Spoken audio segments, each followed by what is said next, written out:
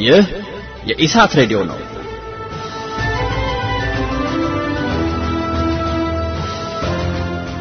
የኢሳት ሬዲዮ ከምሽቱ 2 ሰዓት እስከ 3 ሰዓት በአጭር ሞገድ በአማርኛ ቋንቋ የሚያስተላልፈውን ስርጭት አሁን ጀመረ።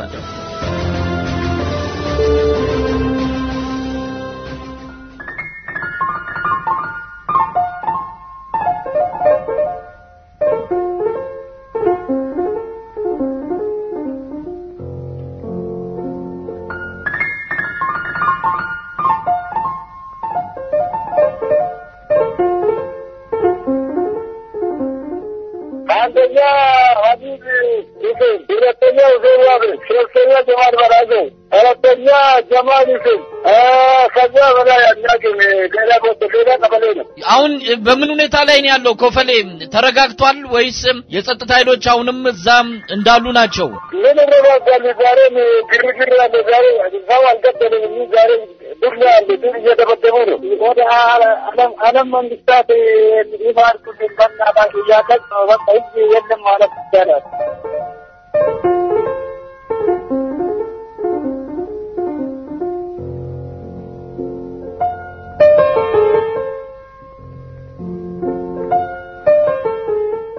ኮፈሌም ትናንትና ክፉ ቀን ገጠማት። በትንሹ 10 ኢትዮጵያውያን በመንግስት ታጣቂ ኃይሎች ወደቁ።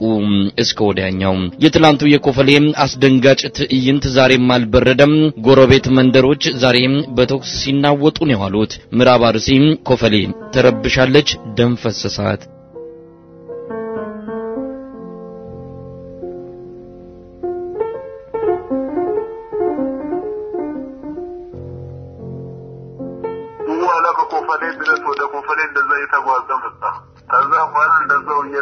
እየቀጠለ ከኮፈሌ ዋቤም ወዲም ከመፈረስ ከገጠር ከምኑም ከውም እየተጉዞው እንደዛው እየቀጠለ ከተማ ደረሰ። እንደዛው ያሉ ይደባው እንደዛው እየቀጠለ ዱላውም ሁሉም እየተከታተለ እንደዛው እየቀጠለ ነው የመጣው። ህዝቡ ከጠዋት ጀምሮ እየጎረፈ ነበረ። ከዛ ቀን እነሱ መምጣት ጀመሩ። ህዝቡ ሲሄድ የታሰረው ሰው አንለቅም ይፈታል ልቀቁልን ሲሉ ህዝቡ እንደዛው ሲቀጥል እየተኮሱ መምታት ጀመሩ። እሱን እያፈኑ ስለቀው እያፈኑ ህዝቡን እንደዛው ማጥቃት ጀመሩ።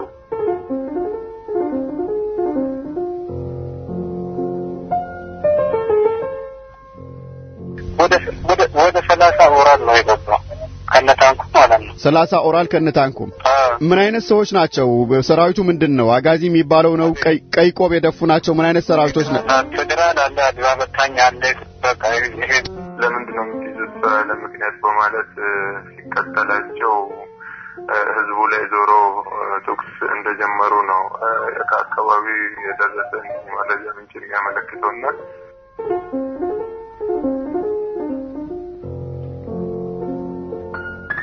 እንግዲህ አጋዚ የሚባል ጦር ተልኮ ያውና እንግዲህ ጨፈጨፈው ማለት ይቻላል። በጣም የሚያሳዝን ነው። 26 እስከ 27 ሰዎች ሞቱ ይባላል። አንደኛው ከዛ መሃል ህፃን ልጅ ነው።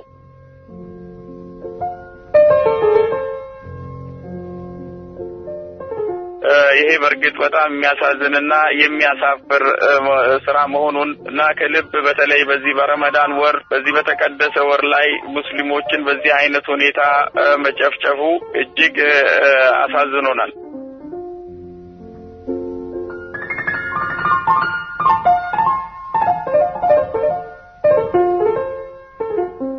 ሰላም ጤና ይስጥልን። እንደምን ዋላችሁ፣ እንደምን አመሻችሁ። ይህ ዋሽንግተን ዲሲ ከሚገኘው ኢሳት ሬዲዮ የሚተላለፍላችሁ ልዩ ዝግጅት ነው። የኮፈሌው ትራጀዲ የዕለቱ ትኩረታችን ነው። ዛሬ በአርባ ምንጭ፣ በጂንካ፣ በባህር ዳር አንድነት ለዲሞክራሲና ለፍትህ ፓርቲ የጠራው የተቃውሞ ሰልፍ ከመንግስት ኃይሎች ጋር ትንቅንቅና ግብግብ ታጅቦ ተካሂዷል።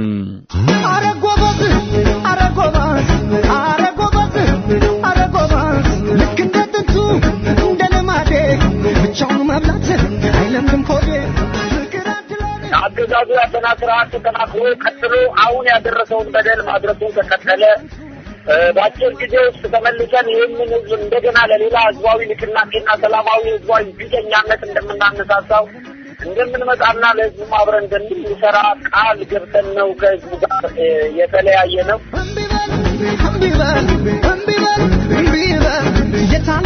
አንድነቱ የፍቅር ተምሳሌቱ ውጤቱ የነሱ ፍርሃት ነው የተመለከትንበት ህዝቡ ደግሞ መነቃቃቱ መነሳሳቱን አይተናል በጣም በሚገርም ሁኔታ ጄኔሬተር ሲነሱን መኪናችንን ሲያፈነዱ ህዝቡ ከኛ ጋር ሆኖ ማለት ነው ለምንድን ነው ይሄ ሀገራቸው አይደለም እነሱን መስማት የለብንም እያለ ከፖሊስ ጋር ጭምር ማለት ነው አንገት ለአንገት ይተናነቅ ነበር ይሄ ትልቅ ድል ነው ትልቅ መነቃቃት አይተንበታል አረጎባ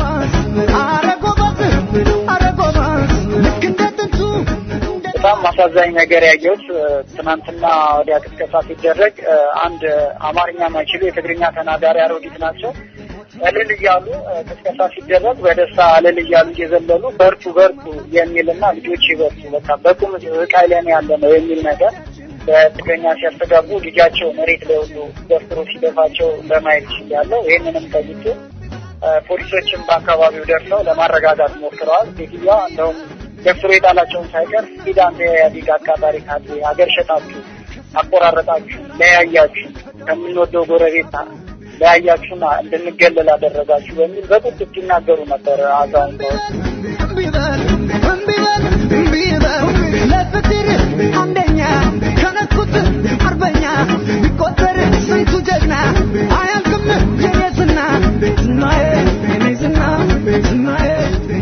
አርባ ምንጭ ጂንካና ባርዳር በህዝብ ሲጥለቀለቁ የምዕራብ አርሲዋ ኮፈሌ በደም ታጠበች ከኢሳት ሬዲዮም ልዩ ዝግጅታችን ተጀምሯል ከመደበኛው የዕለተ ፕሮግራሞች ሁሉ አዲስ በኢሳት ይኖረናል ከኔ ጋር ለአንድ ሰዓት እንድትቆዩ በአክብሮት ጋብዛለሁ መሳይ መኮንን ነኝ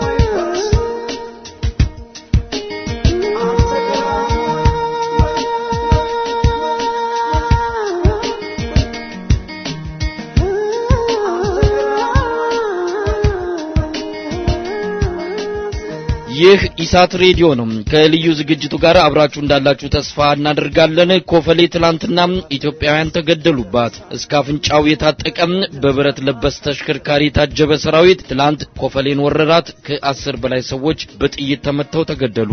ኮፈሌም ስልክ ደውለናል። በቅድሚያ እኔ ያነጋገርኳቸው የአካባቢው ነዋሪ የአይን ምስክርነት ይደመጣል። ከዚያም የዘውትር ተባባሪያችን ጋዜጠኛ ሳዲቅ አህመድ ያነጋግራቸው ይከተላሉ።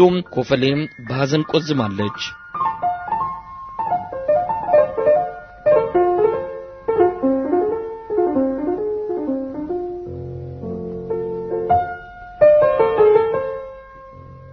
እስቲ ያለውን ሁኔታ ይንገሩኝ። እንዴት ነበር ትላንትና? ግድያ ተፈጽሟል።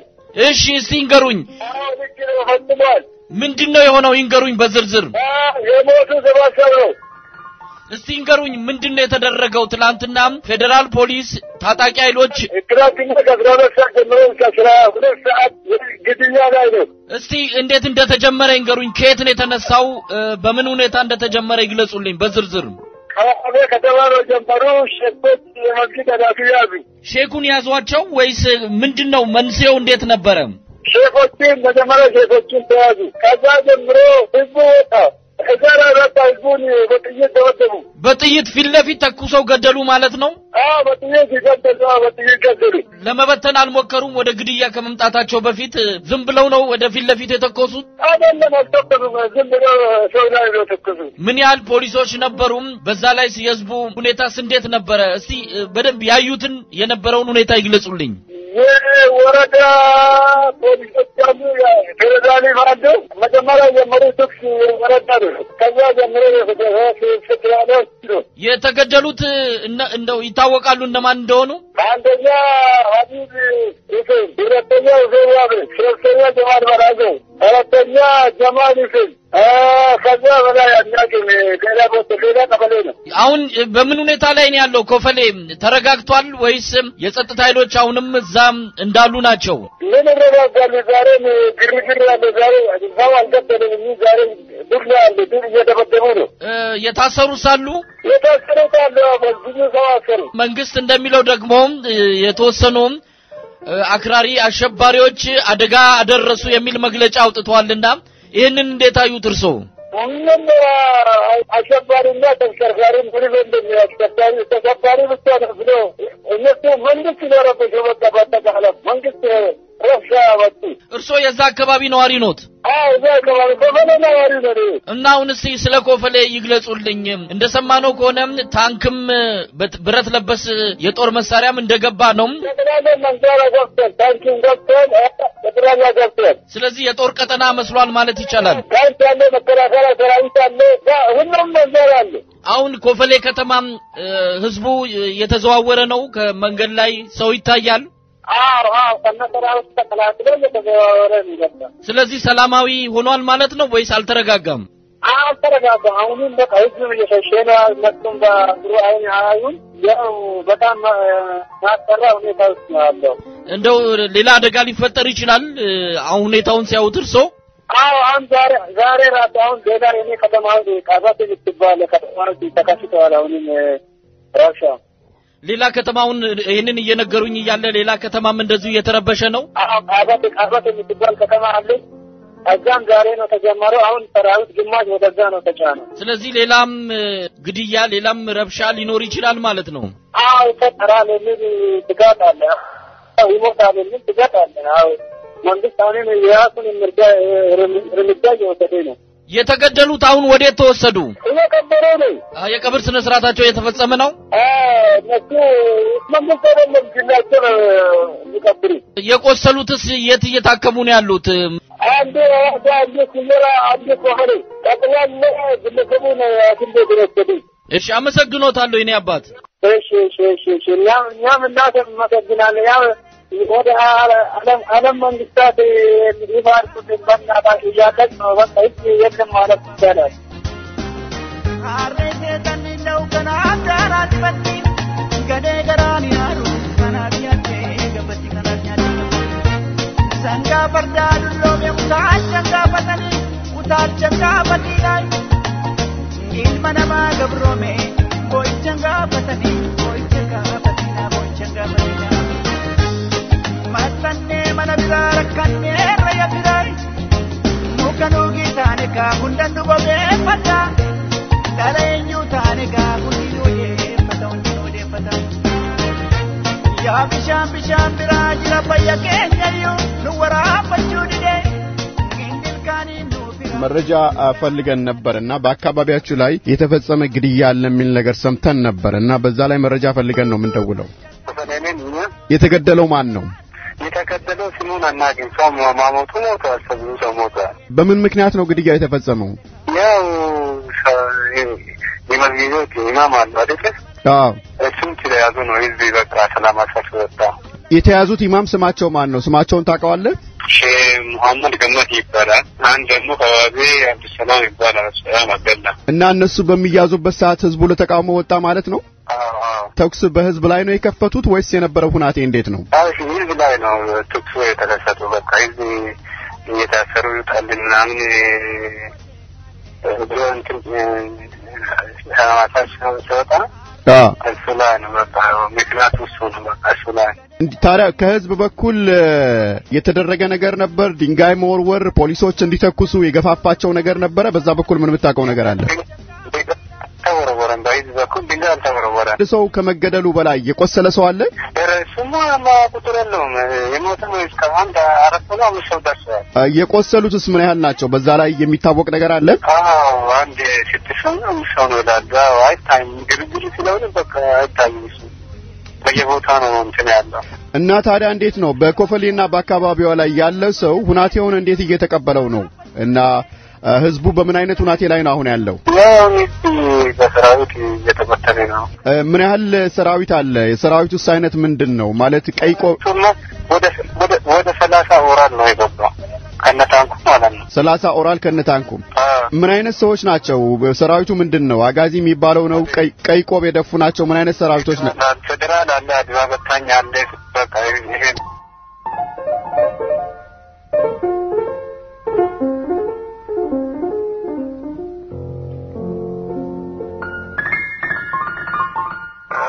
ከኡስታዙ ልጀምር እስቲ። ኡስታዝ ከማል ከደስ እንግዲህ በጣም ትልቅ ሼክና ብዙ ደረሶች የሚያስቀሩ አዲስ የተሰራው ማማ የሚባለው መስጊድ ወይም አለም ገና አካባቢ የሚገኘው ከአዲስ አበባ ጥቂት ኪሎ ሜትር ርቀት ላይ የምትገኘው እዛ አለም ገና አካባቢ ማለት ነው ሰበት አካባቢ የሚገኙ ኡስታዝ ናቸው። ዛሬ ጠዋት 12 ሰዓት አካባቢ ነው የተያዙት በሰበት ከተማ ፖሊስ።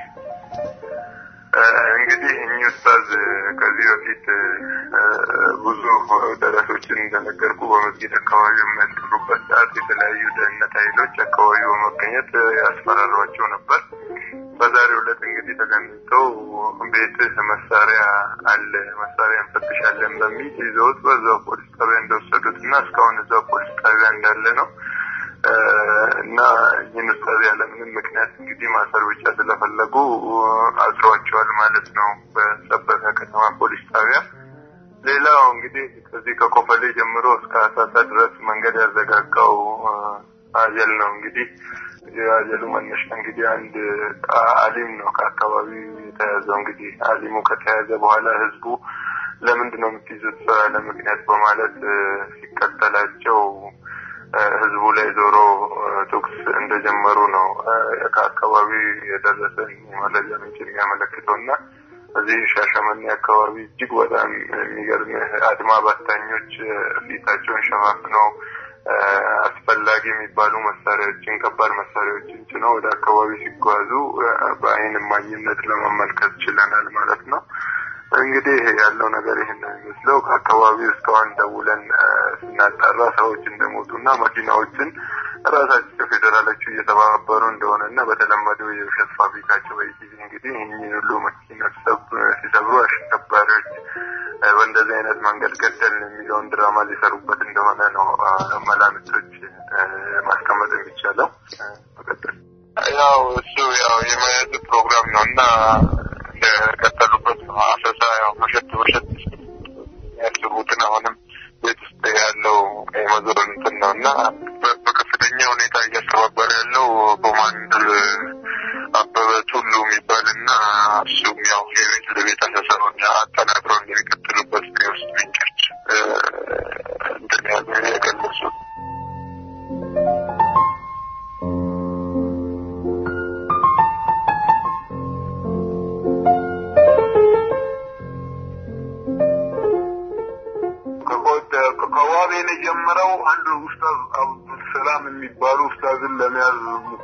ትናንትና ማታ ይዘዋቸው ነበር ለከሳቸውን ይዘው እንደተነሱ ጠዋት እዛ ድረው ህዝቡን እሱን ሰውየውን አጣውትና ሰውየውን እየፈለጉ ይያሉ እሱ ፈልገው ሲያጡ ህዝቡን ባለቤቱንና ወንድሞቻቸውን እንደያዙ ህዝቡን ወንድሞቻቸውንና ባለቤቱን እንደያዙ ሰዎቹ ወዛ ወጣ ጠዋት አሳደሯቸው ጠዋት ሰው ህዝቡ ውጡልን እንዲየገደሩ ነው ህዝቡ ወጣ ወላ ከኮፈሌ ድረስ ወደ ኮፈሌ እንደዛ የተጓዘው መጣ ከዛ በኋላ እንደዛው እየቀጠለ ከኮፈሌ ዋቤም ወዲም ከመፈረስ ከገጠር ከምኑም ከውንም እየተጉዞው እንደዛው እየቀጠለ ከተማ ደረሰ እንደዛው ያሉ ይደባው እንደዛው እየቀጠለ ዱላውም ሁሉም እየተከታተለ እንደዛው እየቀጠለ ነው የመጣው ህዝቡ ከጠዋት ጀምሮ እየጎረፈ ነበር ከዛ ቀን እነሱ መምታት ጀመሩ ህዝቡ ሲሄድ የታሰረው ሰው አንለቅም ይፈታል ለተቆልን ሲሉ ህዝቡ እንደዛው ሲቀጥል እየተኮሱ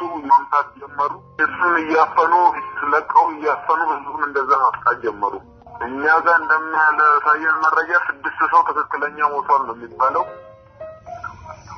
እስካሁን ቁጥሩ ሊታወቅ አልቻለም መስጊዱ ከመግሪብ በፊት እንደዛ ይላል አንዱ አዋሳ ፌደራል ሄዶ የሞታለ ኩየራ መጥቶ የሞታለ ቁጥሩ ሊታወቅ አይችልም እየቀጠለ ነው ያለው እስካሁን ሰዓት ማለት ነው ያው በፌደራል ተከቧል አዲስ ከተማ መስጊድ የሚባል ሬሳው እዛ በሙሉ ህዝቡ ከመግሪብ በፊት ገብቶ ሬሳው የሞት ሰው እዛው ገብቶ ነበር ያለው አሁን ትክሱ መስጊዱን በትክሱ በጥይት በዛፈው ሲያረሰው ሰውን እዛ ገብተው አሁን በአሁኑ ሰዓት መስጊዱ ታሽጎ ህዝቡን እየደበደቡ በየቤቱ እየገቡ እያንዳንዱ ሰው እየደበደቡ ነው የሚገኙት በአሁኑ ሰዓት ሼሁ አልተገኙም ባለቤትና ወንድሞቻቸው ለተያዙት አሁን ተጨማሪ መረጃ ደግሞ ዶዶላ እንዳለ ሺያብ የሚባሉ ኡስታዝን ፈልገው ቤት ውስጥ አያገኟቸው እሳቸውን አጡ ከተማ ወረሩ ቤተሰቡን ቤት ፍተሻ ሊጀምሩ ሲሉ ቤተሰቡ ሰው እንዳለ ከተማው ወረረ ሰው ከኋላ ፌደራል ከተማው እንደወረረ ህዝቡ ከኋላ መጣና ወረራቸው ሽማግሌ ሰጥናሉ ሽማግሌዎቹ ደግሞ ፌደራልን ታጣቂ ሳታወጡ አንድ መረጃ አንሰጥም አሉ ሰዎቹ ታጣቂ ከተማው ወጣ ሽማግሌ ተልኮ እስከ 12 ሰዓት እስካሁን ሰዓት ተከበው ህዝቡ ውጪ ነው የሚገኘው በዶዶላ ላይ እንደ በቀደም መግለጫ በሰጡት እርምጃ ወስደው ነው በቀደም ዕለት መግለጫ በቴሌቪዥን ሰጥቶ ሁሉም ሰው በእጁን ያለው በሻሸመኔ ላይ እያንዳንዱ ቤት ትልልቅ ሰዎች እያዙ ነው የሚገኙት እዚህ ወንድማችን ማመደምን ጋር የጠበቃ ነበረ መጀመሪያ እነሱ ሰው ለቋል በቀደም የት እንዳስገቡ ተናወቀም ትናንትና ማታ ነው ያለበትን ያገኘነው በኤሌክትሪክ ሲተበድቡ አድረው በዚህ በየመስጊዱ ያሉትን ኮሚቴዎቻችን እየፈለጉ ነው የሚገኙት እኛ አሚራችን እየፈለግን እስካሁን ሰው በጉጉት ተጣጥለን ቁጭ ብለናል ካዋዛ ከየት ከባሌ እየላኩ ነው ወታደር እየጨረሷቸው ነው እዚህ ያለም ያለቋሉ ወንድሞቻችን ናቸው እኛ እንደማንኛው ሰው እዚህ ቁጭ ማለት በጣም ከብዶን አሚሮቻችን እየተጠበቅን ነው ማለት ምንም ተወሳይተናል ትግስታችን ማልቋል ከሻሸመኔ ካዋሳ እየላኩ ነው ፌደራል የሚልኩት አንድ እነኚህ መንገድ ላይ ከዚህ ህዝቡ እንዳለ እንደኔ ያስተሳሰብ እንደማህይምነቴ እንደማላሉ ከዚህ ይያዝ ከባሌ ከወዲያ ይያዝ ህዝቡ በያለበት ቦታ ቆሞ ይያዝ ይሄ ሁሉ ህዝብ እዚያ ሰዎች ለጥቃት ሊደርስ አይችልም ይገባል ይመስለኛል በዚህ ላይ በየመስጊዳችን በሻሸመኔ ላይ ዋና እንቅስቃሴ አርችው በዞኗ ላይ መስጊዱን ከቦ ቤት እየተፈተሸ ነው የሚገኘው እያንዳንዱ ሰዎች አሉ የተባሉት አይን እየተያዙ ያሉት አይን ከጠፋ እንግዲህ የት እንደምትሄድ ይሄንን ላንተ ነው ምተው ከዚህ በላይ እኔ ምንም መናገር አልችልም የሰው ጭንቅላት እየሰረቁ ነው ያሉበት ተጎዳ ማሊሞቻችን ምንም ይቆጣ ያለው ሰው ካለቀብንኛ ምን ያለን ሰው ነን ብለን ነው የምናስበው በተገኘ ማኪና ከመንገድ ላይ እየመለሱ ከባንዲራ ቆሞ ነው ባንዲራ ቆሞ በዚህ ካለፈ ሞታለን እያሉ ነው ሽማግሌዎቹ እኮ አንሰጥም የቢያንስ ዶዶላ ላይ ማለት ነው 15 ነው ወደ 20 የሚሆን መኪና ባለንብረቶች ልክ ከዛ ሲወጡ አንድ ሰው በዚያው ወጣም ብለው ከልክለው ነው ታጣቂዎቹን ከዶዶላ ያስወጡት ማለት ነው ለሽማግሌ ዶዶሎች ይሄ አትክክል ነው ከዳር ከሻሸመኔ ነው ከሌላ የሚመጣ መኪና ከልክለው አሽገው ነው ያዋሉስ አንድ ሰው እንዳይመጣ እንደቀጣ ነው ሻሸመኔ በቃ ብለዋቸው ከሐዋሳ ፌዴራል እየጫኑብን አውቶቡስ በምን ከዛ ከባሌ ከሚያጡበት ቦታ የለም ፌዴራል የሚያል ሊበቃቸው አልቻለም ከተማውን አፍኖ ባውጣት ወደ ኮፋሌ ድብደባ ነው በየቤቱ እያንዳንዱ ቤት እየጎረጎዱ ያው ለብነታቸው የታወቀ ነው ማንም የሚያከረው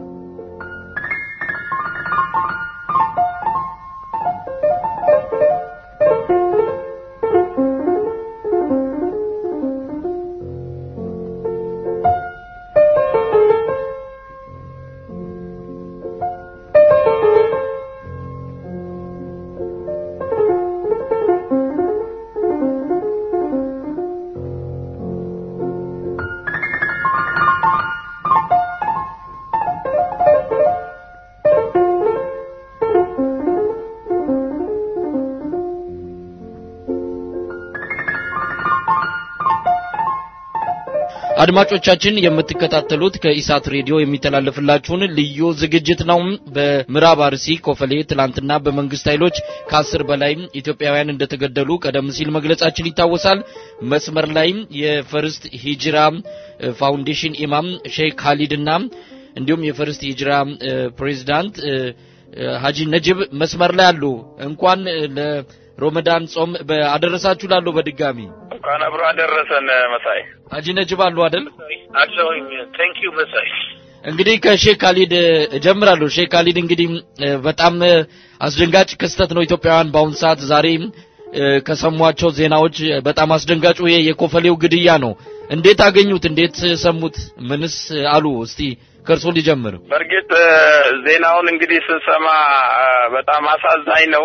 መንግስት የተቋቋመለት ዓላማው አንዱ ህዝብን መጠበቅ ነው፣ አገር መጠበቅ ነው፣ ሰላም ማስጠበቅ ነው። መንግስት ህዝብ ላይ ሲዘምት መንግስት ህዝብን የራሱን የገዛውን የራሱን ህዝብ በሚፈጅበት ጊዜ ደግሞ ይሄ በርግጥ በጣም የሚያሳዝንና የሚያሳፍር ስራ መሆኑን እና ከልብ በተለይ በዚህ በረመዳን ወር በዚህ በተቀደሰ ወር ላይ ሙስሊሞችን በዚህ አይነት ሁኔታ መጨፍጨፉ እጅግ አሳዝኖናል። ሀጂ ነጂብ ምናልባት የጾም ወቅት ነው፣ ረመዳን 1 ሳምንት ይቀርዋልና በዚህ ወቅት ላይ ይሄ ነገር መከሰቱ ምን ማለት ነው? ምንድነው የተሰማው? ቢስሚላህ الرحمن الرحيم الحمد لله والصلاه والسلام على رسول الله በጣም ያስዝነው በተለይ በእነዚህ በመጨረሻ 10 ቀናቶች ሙስሊም ህብረተሰብ በጣም በተጠናከረ ሁኔታ በየመስጊዱ ገብቶ ጸሎቱን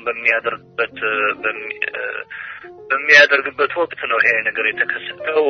ቅድም እንደተባለው ምዕራብ አርሲ ውስጥ ነው ኮፍሌ ኢዶ ዋቤና ኦሬ የሚባሉ ታውኖች ከከተማዎች ውስጥ ነው የተከሰተው። በጣም በሚያሳዝን ሁኔታ 3 ኢማሞች የመስጊዳቸው ሄደው ሲለቅሟቸው በአሁኑ ሰዓት የተለመደው ኢትዮጵያ ውስጥ በየመስጊዱ እየተከሰተ ኢማሞች የማይፈልጓቸውን ኢማሞችን እየወሰዱ ያስራሉ። ህዝቡ በምን ታስሩ እንዳላችሁ ተቃውሞ ሲያነሳ በዚያን ወቅት ነው እንግዲህ ይሄ ችግር የተፈጠረው። እንግዲህ አጋዚ የሚባል ጦር ተልኮ ያውና እንግዲህ ጨፈጨፈው ማለት ይቻላል። በጣም የሚያሳዝን ነው። 26 እስከ 27 ሰዎች ሞቱ ይባላል። አንደኛው ከዛ መሀል ህፃን ልጅ ነው። ከዚህ በፊትም እንደዚሁ በዛ አካባቢ እንደዚህ አይነት በደል ደርሷል።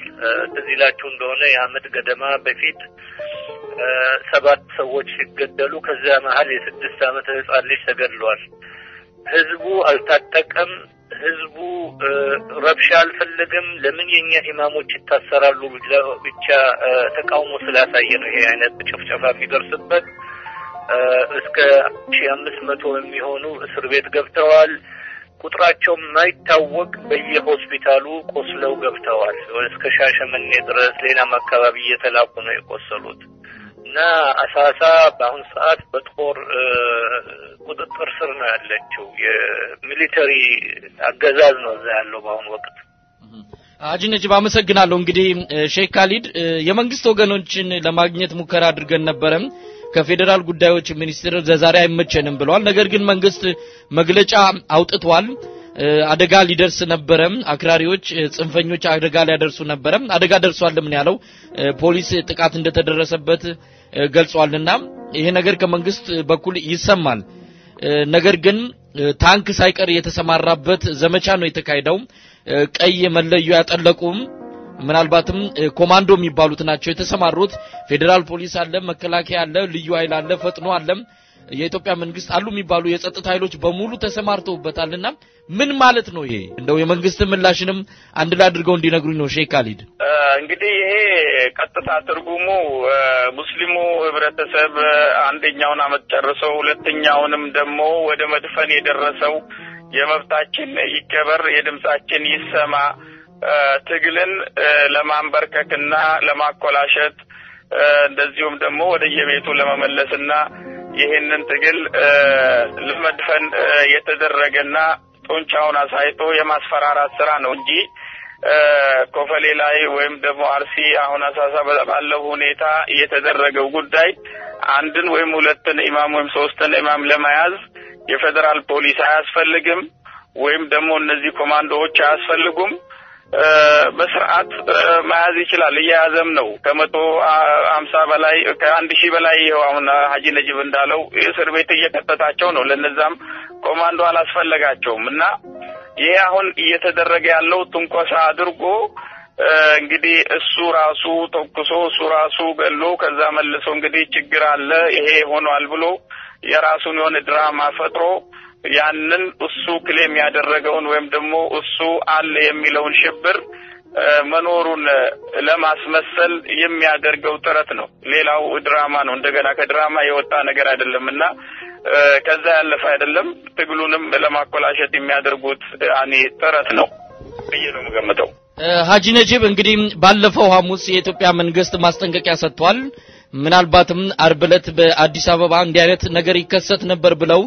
የገለጹ ሰዎች ነበሩ ከመንግስት መግለጫ አንፃር አርብ ድምጻችን ይሰማም ተቃውሞ ቢካሄድ ኖሮም አዲስ አበባም ተመሳሳይ ደም ይፈስ ነበር የሚሉ ወገኖች አሉ መንግስት ለምንድነው እንደዚህ አይነት እርምጃ የሚወስደው ባለፈው አመት እርሶም እንደተጠቀሱት በገደብ አርሲ በገደብ አሳሳም ተመሳሳይ ነገር ተፈጸመ ማንንም የተጠየቀ የለም አሁንም የሰው ደም ፈሷል ሰው ተገሏል ህፃናት ሳይቀሩ ምንድነው መቼ ነው መቆሚያው መንግስት ሽብርተኞች ነው ይላል ነገር ግን ምንም ባለፈው አመት የተወሰደ እርምጃ የለም አሁንም ይቀጥላል ነገም የሚቀጥል ነው የሚመስለው ይሄንን እየተነጋገርን ባለንበት ሰዓትም በጎረቤት አካባቢዎች በኮፈሌ አካባቢ ባሉ አቅራቢያ መንደሮችም የቶክስ ድምጽ ይሰማል ያሉን ነው ከዛ ዘገባ እየተቀበልን ነውና ይቀጥላል የሚቆም አይደለም እና ምንድነው መደረግ ያለበት ቀላል ነው መንግስት የሙስሊሙን ህብረተሰብ ሰላማዊ ጥያቄ መልስ መመለስ አለበት ግን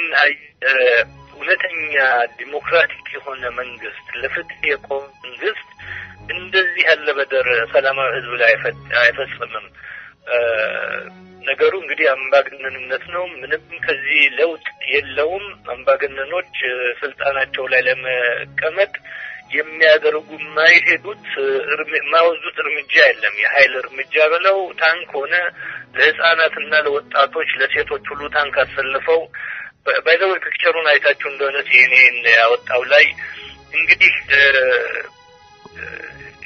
በርግጫ ሲማቱ ያሳያል እነዚህ ቀይ መለዮ የለበሱ ኮማንዶዎች ናቸው እንግዲህ ለተራ ህዝብ ለሰላማዊ ህዝብ ጥጥቅ ለሌለው ኮማንዶ ከየትም አንጥቶ ህዝቡን መረበሽ ይሄ ነው ውጤቱ ምንድነው እንግዲህ ያለፈው ማስጠንቀቂያ የተሰጠውም ይሄ የመንግስትን ድክመትና ሽንፈት የሚያሳይ ነው ሰላማዊ ህዝብን ሰላማዊ በሆነ መንገድ ጥያቄ የሚጠይቅን ህዝብ በኃይል ለማንበርከክ የሚያደርግ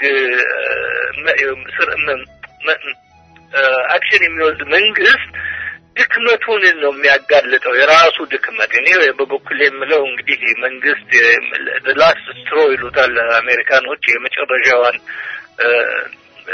እስትንፋስ እየተነፈሰ ይመስለኛል ግን ተገቢ አይደለም ህዝቡን ጨርሶ ለመሞት የሚፈልግ መንግስት ይመስላል ይሄ እንግዲህ ተደጋግሞ የታየ ነው ህዝቡ ህብረተሰቡ በሙሉ ነቅቶ መጠበቅ አለበት የመብት ትግል ብቻ አይደለም ኢትዮጵያ ውስጥ ያለው በአሁኑ ወቅት የፍትህ የህግ በላይነት ትግል ነው ያለው ሁሉም በዚህ ትግል ላይ ተሳትፎ አንድ ነገር መደረግ አለበት ምን ይሁን አናውቅም ግን አሁንም ቢሆን እኛ በሰላም ነው ህብረተሰቡ የሚታገለው አለው መንግስትን ያስፈራው የበለጠው የዚህ የሰላማዊ ትግል ነው ምናልባት እንግዲህ ሰላማዊ ትግልን በዚህ አይነት የሄደ እንደሆነ ህዝቡ እንግዲህ ምንም ነገር ሳይይዝ ኳንዲንግ ያወረወር በጥይት የተቆላ ነውና ውጤቱ የሚያስፈራ ነው ለኢትዮጵያ በጣም የሚያስፈራ ሁኔታ እየፈጠረ ነው የመንግስት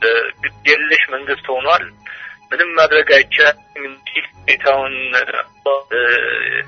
በሚፈቅድ ይመራል ግን ሽብርተኛዎችን ለማጥፋት እያሉ የሚያወሩ ፕሮፓጋንዳ ይሄ የነሱ ድራማ ነው እንደገና በየጊዜው የሚፈጥሩት ድራማ ነው የትኛው ነው ሽብርተኛ ህፃን ልጅ በጥይት የተገደለ ወይ ገበያ ላይ ቁጭ ያለች ወይ መንገዷ ላይ ስትሄድ እንትን ያለች ኢማሞቹ አሁን ቅድም ሸካዴ እንደተናገረው ከመስጊድ ውስጥ ሄደው አውጥተው ለማያዝ ሲሉ ሰው የለም የኛ ኢማሞችን አትነኩም ስላለ ነው ይሄ ነው ሽብርተኝነት ይሄ በጣም የሚያሳዝን ድራማ ነው አሁንም አይሰራላቸውም አይ ሆፕ ደግሞ ህዝቡ ይሄንን ነገር አንድ ነገር አለ ሚስማር ሲቀጠቅጡት እየተነገረ ይሄዳል ይባላል ይሄ ነው አሁንም እናየው ሙስሊም ህብረተሰብ እየተነከረ ነው የሚሄደው ትግሉን ወይም እንትን ስሜቱን ሊገሉት አይችሉም የፈለጉትን ኃይል ቢጠቀሙና በጣም የሚያሳዝን ነው እኔ ለአገሪቱ ነው የምፈራው በእውነት ህዝቡን እንዳይፈጁት ነው ህዝቡ ደግሞ ነቅቶ መጠበቅ አለበት የመንግስትን ሴራ መንግስት ይሄንን አይነት ፕሮፓጋንዳ ኦቨርዩዝ አድርጎታል የቴሮሪዝም የሽብርተኛን ለማጥፋት የሚለውን ኦቨርዩዝ አድርጓል ማን ነው ሽብርተኛ አንድ ጥይት ያልተኮሰ የትኛው ነው ሽብርተኛ ሜቢ ሽብርተኛን አያውቁም ይሆናል I don't know መስመሳይ በጣም አዝጊ ሁኔታ ነው ያለው ሼክ ካሊድ እንግዲህ ሀጂ ነጅብ ባነሱት ላይ ነው ይሄ አላማ ምናልባት ህዝቡን ከትግል ስሜት ያቀዘቅዘው ይሆን ወይም ደግሞ ሀጂ ነጅብ እንደሰጉትም ህዝቡ ይፋጅ ይሆን አሁን ሰሞኑን መንግስት ያደረገ ባለው እርምጃ በርግጥ እንግዲህ የኢትዮጵያ ሙስሊም ሰላማዊ ትግል ነው ብሏል ይሄንን ሰላማዊ ትግል ጥላ ለማቀርሸት የተለያየ ጉዳዮች እየተደረጉ ነው በዛም ማልሳካለት ስል ራሱ ተኩሶ ራሱ እንደዚህ አይነት ነገር እየፈጠረ ነው አሁንም ቢሆን የኢትዮጵያ ሙስሊም ትግሉ ሰላማዊ ነው ይሄንን ማወቅ አለበት ያ መንግስት ያ ጸጋ ነው ለዛች ሀገር ቢያውቃት ኖሮ ያንን አይነት ስልጣኔ የተሞላበት ሰላማዊ ትግል በኢትዮጵያ ውስጥ መፈራቱ መደረጉ ማሳየታቸው ለኢትዮጵያ አንድ ምርታ ነው አንድ ወደፊት የሚወስዳት እሴት መሆኑን አውቆ ሊጠቀምበት ይገባ ነበር ግን ያ የሚገባው መንግስት ስላልሆነ እሱ የሚፈልገው ረብሻ ስለሆነ ወደ ረብሻ እንዲሄዱ ነው የሚያደርገው ህዝቡ ደግሞ ያንን የሚያረግለት አይመስልንም ነገር ግን ይሄ እሱ የተኮሰው ጥይት መልሶ እሱን እንደሚመታ እርግጠኛ ነኝ ምክንያቱም በዳዮች ሁሉ ጊዜ የሚያጠፉት ጥፋት ወይም የሚተኩሱት ተኩስ መልሶ ራሳቸውን ይመታል የሚያፈነዱት ቦምብ መልሶ እነሱን ያጠፋል ስለዚህ ህዝቡን የሚጎዳውን ቢጎዳ ህዝቡን መፍጀት አይቻልም ሙሉ ለሙሉ እነዚህ በዳዮች የተኮሱት ጥይት መልሶ እነሱን መምታት አይቀርም ብዬ ነው የማምነው ሼክ ካሊድ እንዲሁም ሀጂ ነጅብ እንግዲህ የጾም ወቅት ነውና አጭር መልእክት ለኢትዮጵያ ሙስሊም በአጠቃላይ ለኢትዮጵያ ህዝብ አሁን ኮፈሌ ብቻ ሳትሆን መላው ኢትዮጵያ ሀዘን ላይ ናቸው ኢትዮጵያውያን የተገደሉትና አጭር መልእክት እንድታስተላልፉ እድሉን እሰጣለሁ ከሀጂ ነጅብ ጀምራለሁ Thank you እኔ እንግዲህ ለኢትዮጵያ ሙስሊም ህዝብ ማስተላልፈው መልካም ረመዳን ይሁንላችሁ ዒዱንም በሰላም የምትፈጽሙት ይሁን አሁን እንደሰማነው ዒድ ስቴዲየም እና በዛ በባይዳ እንዳይደረግ ታውጇል መሰለኝ እርግጠኛ አይደለሁም እናረጋግጣለን በቅርቡ ነገር ግን ህብረተሰቡ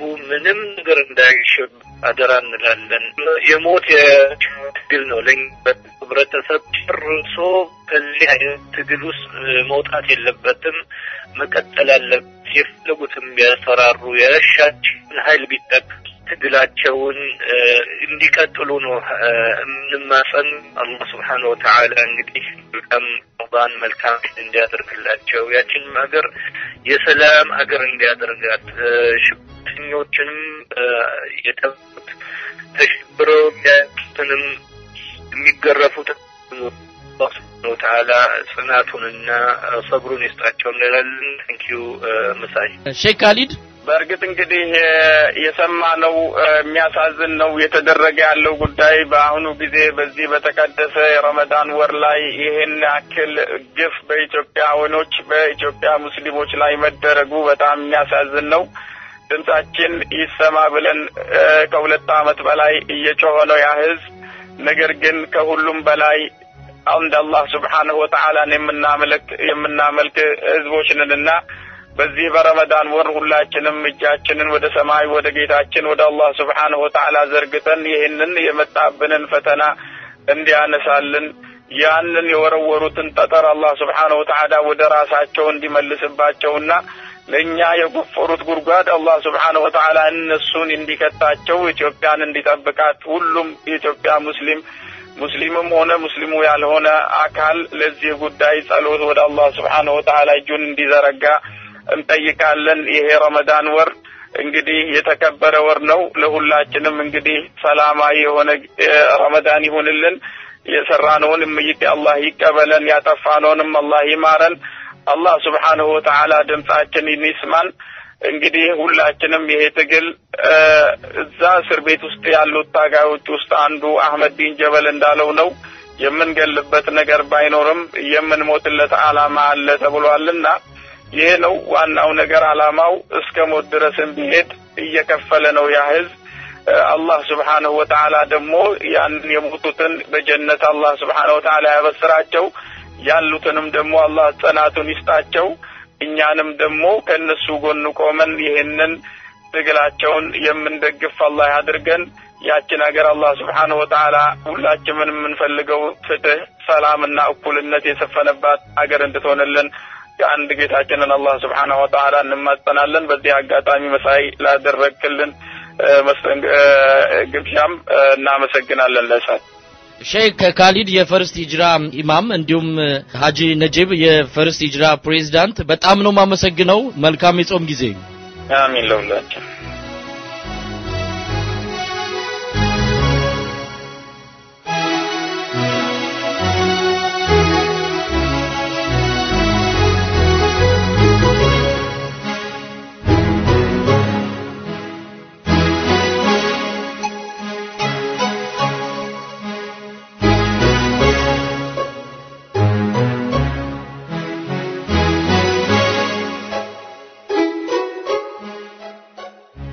አድማጮቻችን ስርጭታችን እንደቀጠለ ነው። ልዩ ዝግጅት በኮፈሌም አርሲም ትላንትና ከ10 በላይ ኢትዮጵያውያን እንደተገደሉ እየተነገረ ነው። ከቁጥራቸው እስከ 25 ሊደርሱ እንደሚችሉም አንዳንድ ሪፖርቶች ያመለክታሉ። ዛሬም በአዲስ አበባ የኢትዮጵያ ቴሌቪዥን አንድ ስነስርዓት በኢትዮጵያ ቴሌቪዥን በቀጥታ ያስተላለፈ ነው። ይህን በተመለከተ ከጋዜጠኛ ሳዲቅ አህመድ ጋር አጭር ቆይታ እናደርጋለን። ጋዜጠኛ ሳዲቅ በቅድሚያ ወደ ኢትዮጵያ ቴሌቪዥን ስርጭት አሁን ያስተላለፈ ወዳለው ስርጭት ከማለፋችን በፊት እስቲ ስለ ኮፈሌው ግድያ አዳዲስ መረጃዎች አሉ? ምናልባት ቀደም ሲል አንተም ቃለ መጠይቅ ያደረካቸው አስተላልፈናል፣ አድማጮች ተከታትለውታል። አዳዲስ ነገሮች አሉ? እንግዲህ ስለ ኮፈሌው ያለው አዳዲስ ነገሮች ቢኖሩ በአጠቃላይ መንግስቱ አንዳንድ አላስፈላጊ ነገሮችን እያሾለከ እያስገባ መሆኑ ተነግሯል። ለምሳሌ ባንዲራን እያውለበለቡ በተለይ በሲሪያና በአንዳንድ ቦታዎች ላይ መንግስቱን የሚዋጉት ወይም ደግሞ በአፍጋኒስታን አካባቢ ያሉ ሰዎች ያሉ አሸባሪዎች እንደሚያደርጉት ሁሉ የሚውለበለብ አይነት ባንዲራ በህዝቡ በኩል አሾልኮ በማስገባት ህዝቡ የተወሰኑ ሰዎች ያንን እንዲያውለበልቡ ያደረገበት ሁኔታ ያለ ከአንዳንድ ወገኖችም ለመስማት እንደቻል ነው። ጥንቃቄ ያስፈልጋል። ይሄ መንግስት ምናልባት መሳሪያም ራሱ አምጥቶ ሊሰጥ ይችላልና በጣም ጥንቃቄ የተሞላበት ነገር ሊኖር ያስፈልጋል በሚል የተናገሩት ነገር አለ። ሌላው እንግዲህ የሟቾች ቁጥር እያሻቀበ መምጣቱ ነው ያለው ሁኔታ። እነዚህ ዴቨሎፕመንቶች አሉ። ስለዚህ ይህንን ፕሮግራም አገርም የሚሰሙ ወገኖች ካሉ መሰል በቴሌቪዥን የምናያቸው በመካከለኛው ምስራቅ የምናያቸው ባንዲራዎች አይነት ነገር እየተውለበለቡ ህዝብን ለትግል የማነሳሳትና ወይም ደግሞ ህዝብን ለትጥቅ ትግል የማነሳሳት አይነት ሁኔታ ቢመጣ ይሄ ከመንግስትና ከመንግስት የመጣ መሆኑን አበክረው ሊገነዘቡ ይገባል። እነዚህን ዴቨሎፕመንቶች ከዛ አካባቢ አግኝተናል መሳይ። እንግዲህ ከመንግስት ወገንም ለማግኘት ጥረት እያደረግን ነው። የመንግስት ሰዎች ዛሬ ረፍት ቀን በመሆኑ ስልካቸውን ሊያነሱ አልቻሉም። ያገኘናቸውም አንድ የፌደራል ጉዳዮች ከፍተኛ ባለስልጣን እሳቸውም ለጊዜው ምላሽ ሊሰጡን አልቻሉምና እየተጠበቅን ያለነው የመንግስት የተሟላ መረጃ ቢኖር ለምን ግድያው እንደተፈጸመ ምክንያቱም ሰላማዊ ሰዎች ላይ ነው ግድያው የተፈጸመው። አሁን የሚደርሱን መረጃዎች እንደሚያመለክቱት ከኮለፈሌ አቅራቢያ ያሉ መንደሮችም ውጥረት ውስጥ ያሉት በታንክ የታጀበው ሰራዊት አሁንም እዛው ነው ያለው። ሰዎች እየተገረፉ እየታሰሩ ነው። ስለዚህ ሌላ ግድያም ይጠበቃል እየተባለ ነው። ምናልባት ከዚህ አንፃር የምትጨምረው አለ? በእርግጥ እየሰማነው ነገር አለ። ያንድ የመጣ መረጃ አለ። በተለይ ገዢው ስርዓት ስር የሚሰሩ ወገኖች አሾልከው የሰጡን መረጃ አለ። ይሄውም እንግዲህ በዛ በኦሮሚያ አካባቢ እንዲመቱ መታዘዛቸውንና በአጠቃላይ አሁን የተጀመረው ምትም ከዛ ትዕዛዝ የመነጨ መሆኑን ስለዚህ ይሄንን ነገር ልብ ልንለው ይገባል። ኦፍ ኮርስ ያው ካሉት መረጃዎች አቋያ በአጠቃላይ ብዙ ታጣቂ ኃይል ወደዛ አካባቢ እንደመጣ የፌደራል ፖሊስ አልበቃ ብሏቸው አጋዚን ሁሉ አምጥተው እዛ ቦታ ላይ እንዳሰማሩ እንገነዘባለን። ስለዚህ ይህ ከበላይ የመጣ ትዕዛዝ ህዝቡ መመታት የጀመረው ከዛ ነው። ስለዚህ ይሄንን ሁሉም ልብ ሊለው ይገባል መሳይ። እንግዲህ ወደ ምሽቱ የኢትዮጵያ ቴሌቪዥን ስርጭት እንመለስ። ምን እያስተላለፈ ነው የኢትዮጵያ ቴሌቪዥን? የኢትዮጵያ ቴሌቪዥን ዶሮን ሲያታልሏት በመጫኛ ጣሏት አይነት ነገርን እያስተላለፈ ነው። የኢትዮጵያ ቴሌቪዥን በትልቁ ስክሪን ከመካ ሳውዲ አረቢያ የሚተላለፈውን የተራዊህ ወይም ደግሞ የምሽት የጾም ሰላትን ፕሮግራም እያስተላለፈ ነበር። እንደዚሁም ደግሞ ከኢትዮጵያ ከአንዋር መስጊድ በካድሬው ኮማንደር ታሃ የሚተላለፈውን የጸሎት ስነ ስርዓት እያስተላለፈ ነበር ማለት ነው። ይሄም እንግዲህ መንግስቱ ለማመላከት የሚሞክረው መንግስቱ ዲሞክራቲክ እንደሆነና ለዜጎቹ መብትን እንደሰጠ ለማመላከት ነው። ትላንትና ንጹሃን ዜጎችን በኮፈሌ መስጊድ ላይ ረፍርፎ ሲያበቃ እንደገና ደግሞ መንግስቱ ራሱን ዲሞክራቲክ እንደሆነ ለማመላከት የሚያደርገው ጥረት ነው እና ይሄ ዶሮን ሲያታልሏት በመጫኛ ጣሏት ነው። ሙስሊሙ ማህበረሰብ ገና ፕሮግራሙ ከተጀመረበት ጊዜ ጀምሮ በማህበራዊ የመገናኛ መድረኮች ላይ እየተሳለቀበት ነው ያለው። ስለዚህ ይሄ ስሜት የሚሰጥ ነገር አይደለም። በእርግጥም ቀኑ ታሪካዊ ቀን ነው። ዛሬ ረመዳን 27 ነው። ለይለተል ቀድር ወይም ደግሞ ከ1000 ወራቶች በላይ በላጭ የሆነች ሌሊት ተብላ የምትጠበቀው ሌሊት ናት በሙስሊሞች ዘንድ። ስለዚህ ያንን አስታኮ የአመለካከትን ለመቀየር ለክርስቲያኑ ማህበረሰብ ምን ያህል ዲሞክራቲክ እንደሆነ ለማሳየት ያደረገው ጥረት ነው። ተቀባይነት የለም። ይሄ መንግስት በእጁ ደም አለ።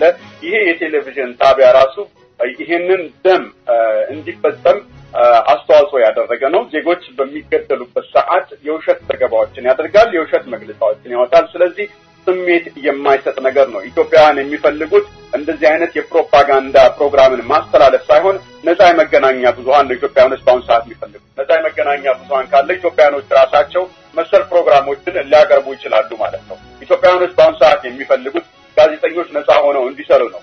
ቢያንስ 10 ጋዜጠኞች በኢትዮጵያ ላይ እንደልባቸው ተንቀሳቅሰው ቢሰሩ ኖሮ ምናልባት በኢትዮጵያ ውስጥ መሰረታዊ የሆነ ለውጥ ማምጣት ይቻል ነበር። ግን መንግስቱ ግን ይሄ ሁሉ የመሳሪያ ኃይልን ታጥቆ ይሄ ሁሉ የሀገሪቷን ኢኮኖሚ ኮንትሮል አድርጎ 10 ጋዜጠኞችን እንኳን ለማሰራት ብር የያዘው መንግስት ነው። ስለዚህ እንዲህ አይነት የማታለያ የመገናኛ ብዙሃን አሰራሮች ተቀባይነት የላቸውም። ህዝቡ እየተሳለቀባቸው ነው።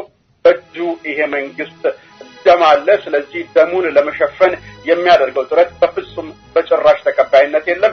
ይሄንን ደም ደግሞ ኢትዮጵያውያን በአጠቃላይ ሙስሊም፣ ክርስቲያን፣ ዋቄ ፈታ ሳይባባሉ መሰረታዊ የሆነ የዲሞክራሲያዊ ስርዓትን በኢትዮጵያ ውስጥ በማምጣት ይሄንን መንግስት ተጠያቂ እንደሚያደርጉት የማያጠራጥር ነው። መሳይ እንግዲህ ይሄ ነው በኔ በኩል ያለው።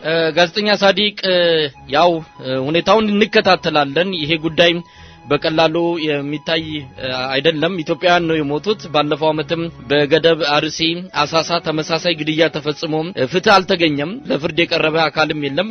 መንግስት ተጠያቂ ያደረገው መልሶ ሰለባ የሆኑትን ሰዎች ነው። አሁንም ተመሳሳይ ነገሮች ሊከሰቱ እንደሚችሉ ይጠበቃልና የመንግስት ሰዎች የሚናገሩት ካለም እኛ በራችን ክፍት ነው። ሁሉንም ወገኖች ለማስተናገድ ዝግጆች ነን። እንግዲህ ያለውን ሁኔታ አሁንም በሚቀጥሉት ቀናትም እየተከታተልን ለአድማጮች እናቀርባለን።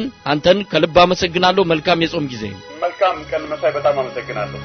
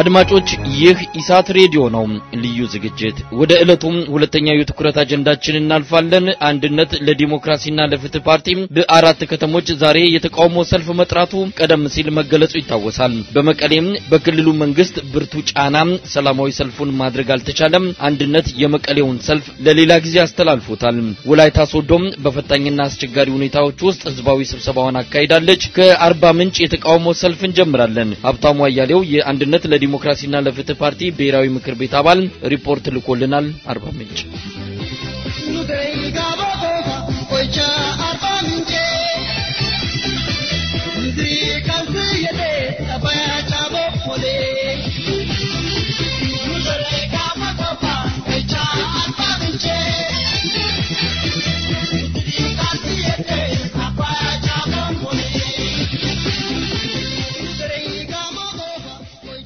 እንግዲህ አርባ ምንጭ ስብሰባ ለማካሄድ ወደ አርባ ምንጭ ከአንድነት ለዲሞክራሲና ለፍትህ ፓርቲ የከፍተኛ አመራሮች መካከል አንድ አምስት አካባቢ ሆነን ወደ ስፍራው በመሄድ እዛ ያሉ የዞን አስተባባሪዎች በተደራጀ ሁኔታ ሲሰሩ የቆዩትን ተግባር አስተባብረን ለመምራት ጥረቶች አድርገናል። ሰላማዊ ሰልፉ አርባ ምንጭ ይካሄድ የነበረውን ሰላማዊ ሰልፍ ለማደናቀፍ እስከዛሬ ከደሴ ጎንደርና ሌሎች ቦታዎች ከነበሩት በሙሉ ለየት የሚያደርገው በወላይታና በአርባ ምንጭ እንደውም በጂንካ አካባቢ የነበረው ሁኔታ የጸጥታ ኃይሎቹ አግሬሲቭሊ ለማደናቀፍ ከሚያደርጉት ጥረት ባሻገር አደገኛ የነበረው ታርጋ የሌላቸው በርካታ ሞተር ሳይክሎችን በማሰማራት እየተከታተሉ ገጭተው ለማለፍ የመሞከር የማሳደድ የማሸማቀቅ የመዛቻ ኔን የሚፈጽሙት በፍጹም ሲቪል የለበሱና የታርጋ ያልነበራቸው ናቸው እጄ ላይ ያገኙትን ነገር ቀምተው በሞተር ሳይክል ይሮጣሉ ቦርሳ ቀምተው ሩጠዋል የግል ንብረቶች ፍላየሮች በመያዣ በላስቲክ ተይዘው ሲበተኑ የነበሩ ፍላየሮች በሙሉ እየነጠፉ ሄደዋል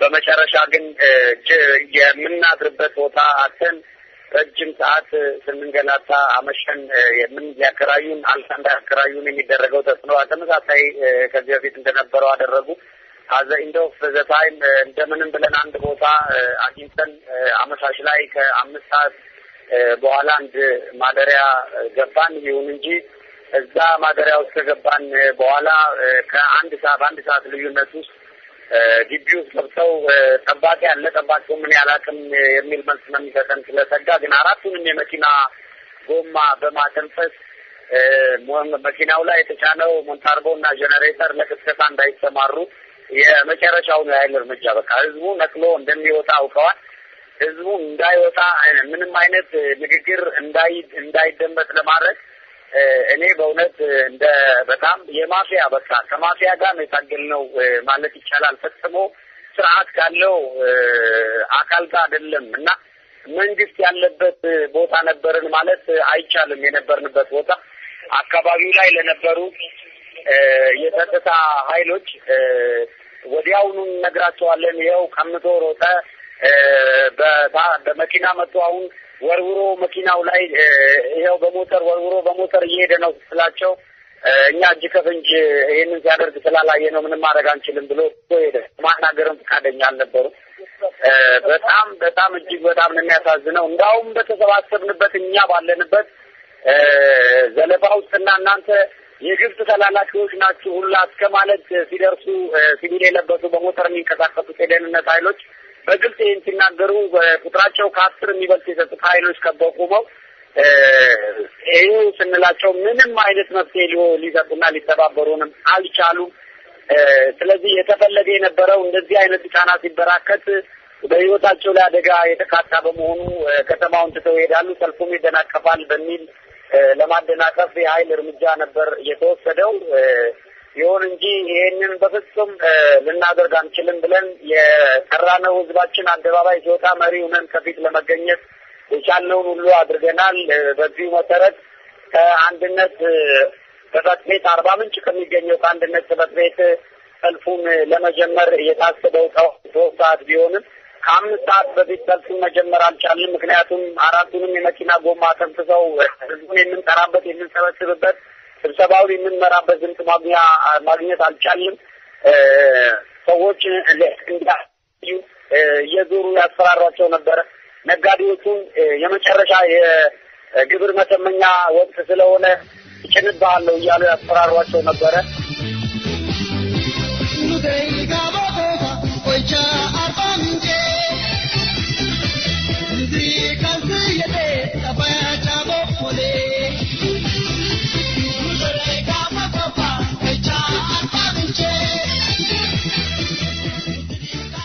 ከነዚህ የተነሳ እንደው በጣም አደገኛ ሁኔታ ነው የገጠመ።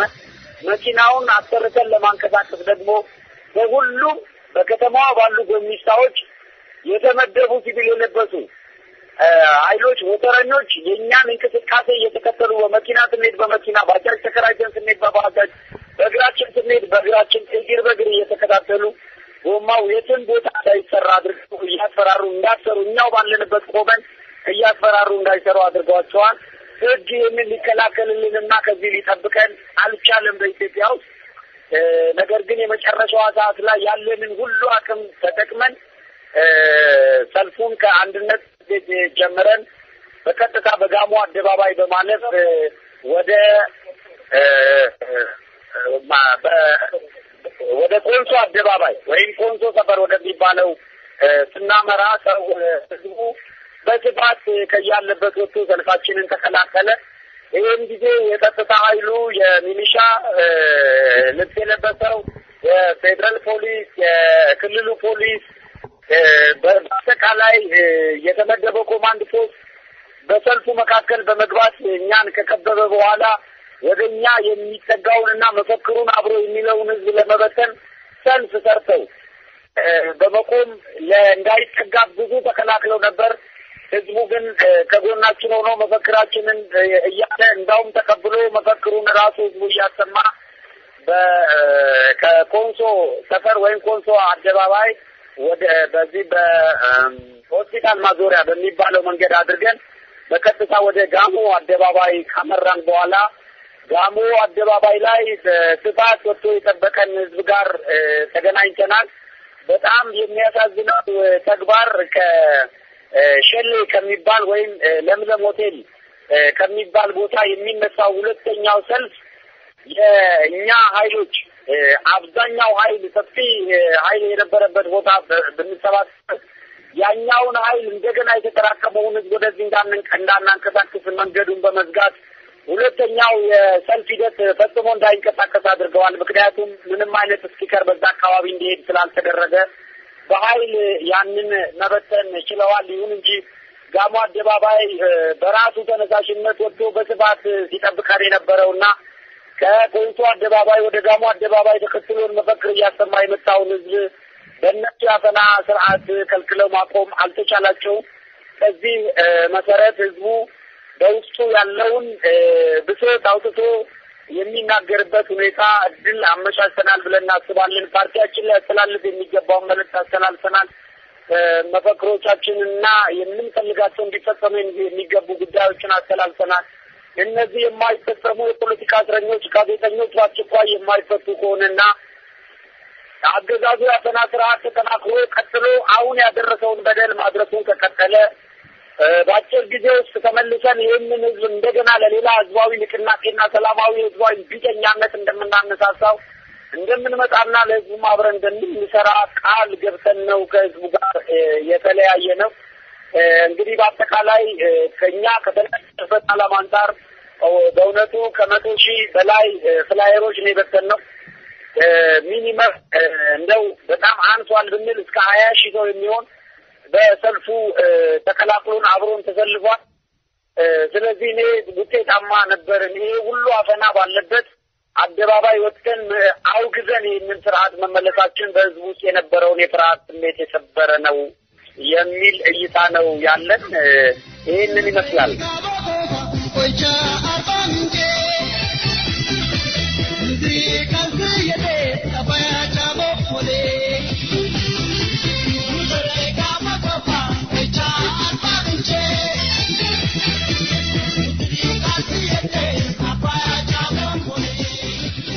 ዳዊት ሰለሞን በጣም አመሰግናለሁ። አንድነት ዛሬ በባህር ዳርን ጂንካና በአርባ ምንጭ ከሚያደርጋቸው ሰላማዊ ሰልፎች በተጨማሪ በወላይታ ሶዶ ህዝባዊ ስብሰባ ጠርቶ ነበር። እንዴት ነው በተሳካ ሁኔታ ተጠናቀቀ? በጣም አመሰግናለሁ። በወላይታ እንግዲህ በጣም በቃላት ልገልጸው ከምችለው በላይ እጅግ በጣም ነበር የገዢው ፓርቲ የደህዴን ኢህአዴግ ካድሬዎች በጣም ኃይለኛ ጭቆና ያደርሳሉ በህዝቡ ላይ። ህዝቡ በፍጹም በቃ ምንም አይነት ከነሱ ውጪ እነሱ ከሚያዩለት እነሱ ከሚነግሩት ነገር ውጪ እንዳይመለከት እና እንዳይሰማ ያዙት። ያም ሆኖ ግን በእኛ እምነት በጣም ተፍረው ይህንን ሁሉ ጫና ተቋቁመው መስዋዕትነት ጭምር ከፍለው ማለት ነው መጥተዋል። በዛ በመጡበት ሁኔታ እንግዲህ ስብሰባውን አድርገናል። የስብሰባውን ስኬታማነት መሳይ የምንለካው በሰዎች ብዛት መጠን ሳይሆን በነበረው ጭቆና ከነበረው ጫና አንጻር ነው። ለኔ አንድ ሰው ወደዛ ስፍራ መምጣት መቻሉ በራሱ በጣም ትልቅ ድል ነው። ይህን ለማለት የሚያስደፍሩኝ ምናልባት ጊዜ ካለህና የምትፈቅድልኝ ከሆነ አንዳንድ ነጥቦችን ላንሳ።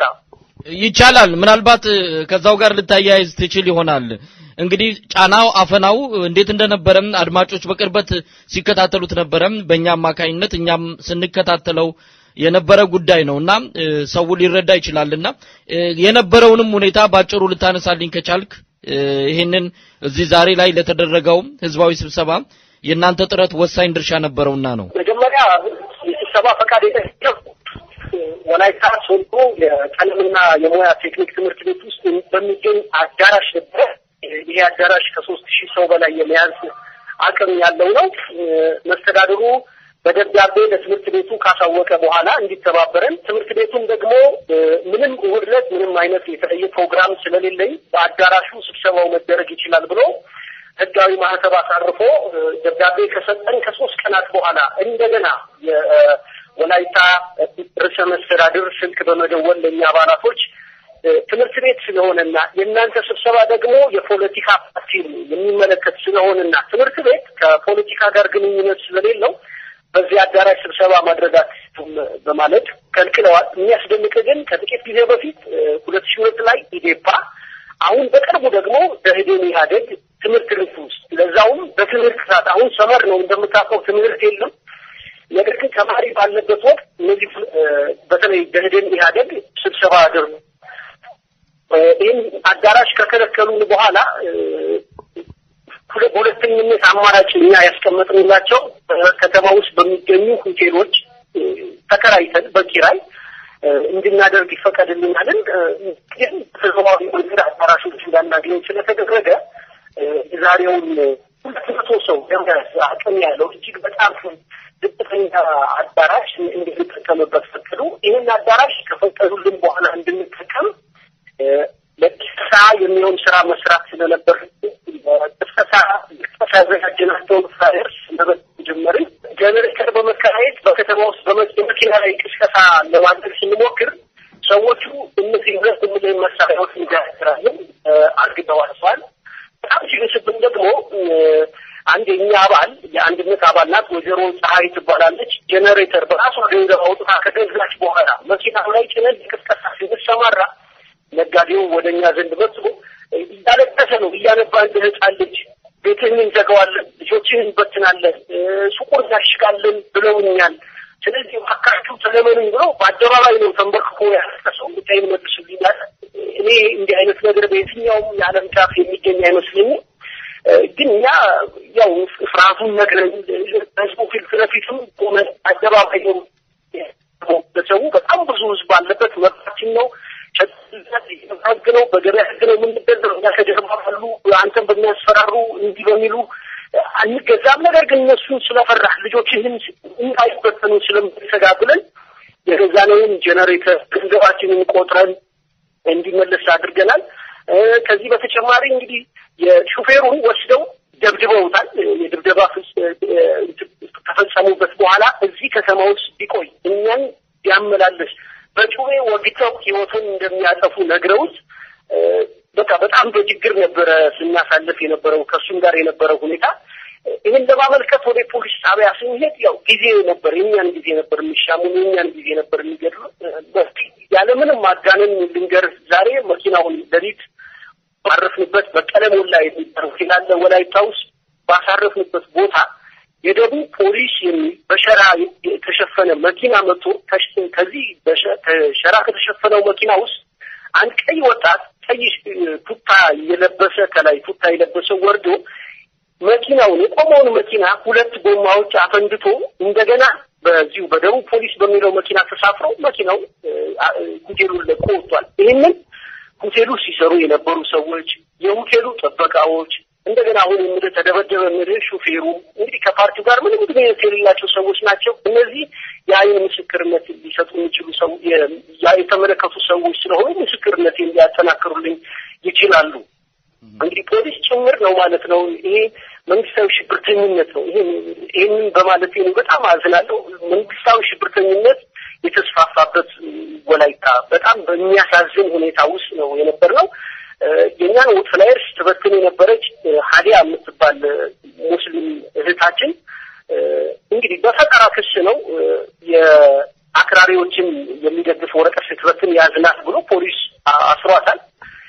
እንዲሁ አቶ ማሞ ጋሞ የሚባሉ አባላችን ናቸው በወላይታ 12ኛ ክፍል ወስዶ የዩኒቨርሲቲ የሚያስገባውን ነጥብ ያገኘውን ልጃቸውን ትላንትና በቀን ነው በተራራ ፀሐይ በባጃጅ መኪና አንገቱን አንቀውት ወስደውት ኦዲቲ የምትባል ከተማ አለች ከዚህ ከወላይታ ራቅ ብሎ እዛ ወርውረውት የኛ ሰዎች ናቸው እንግዲህ በፍለጋ ተሰማርተው ለሊት ላይ ልጁን በህይወት አግኝተውታል።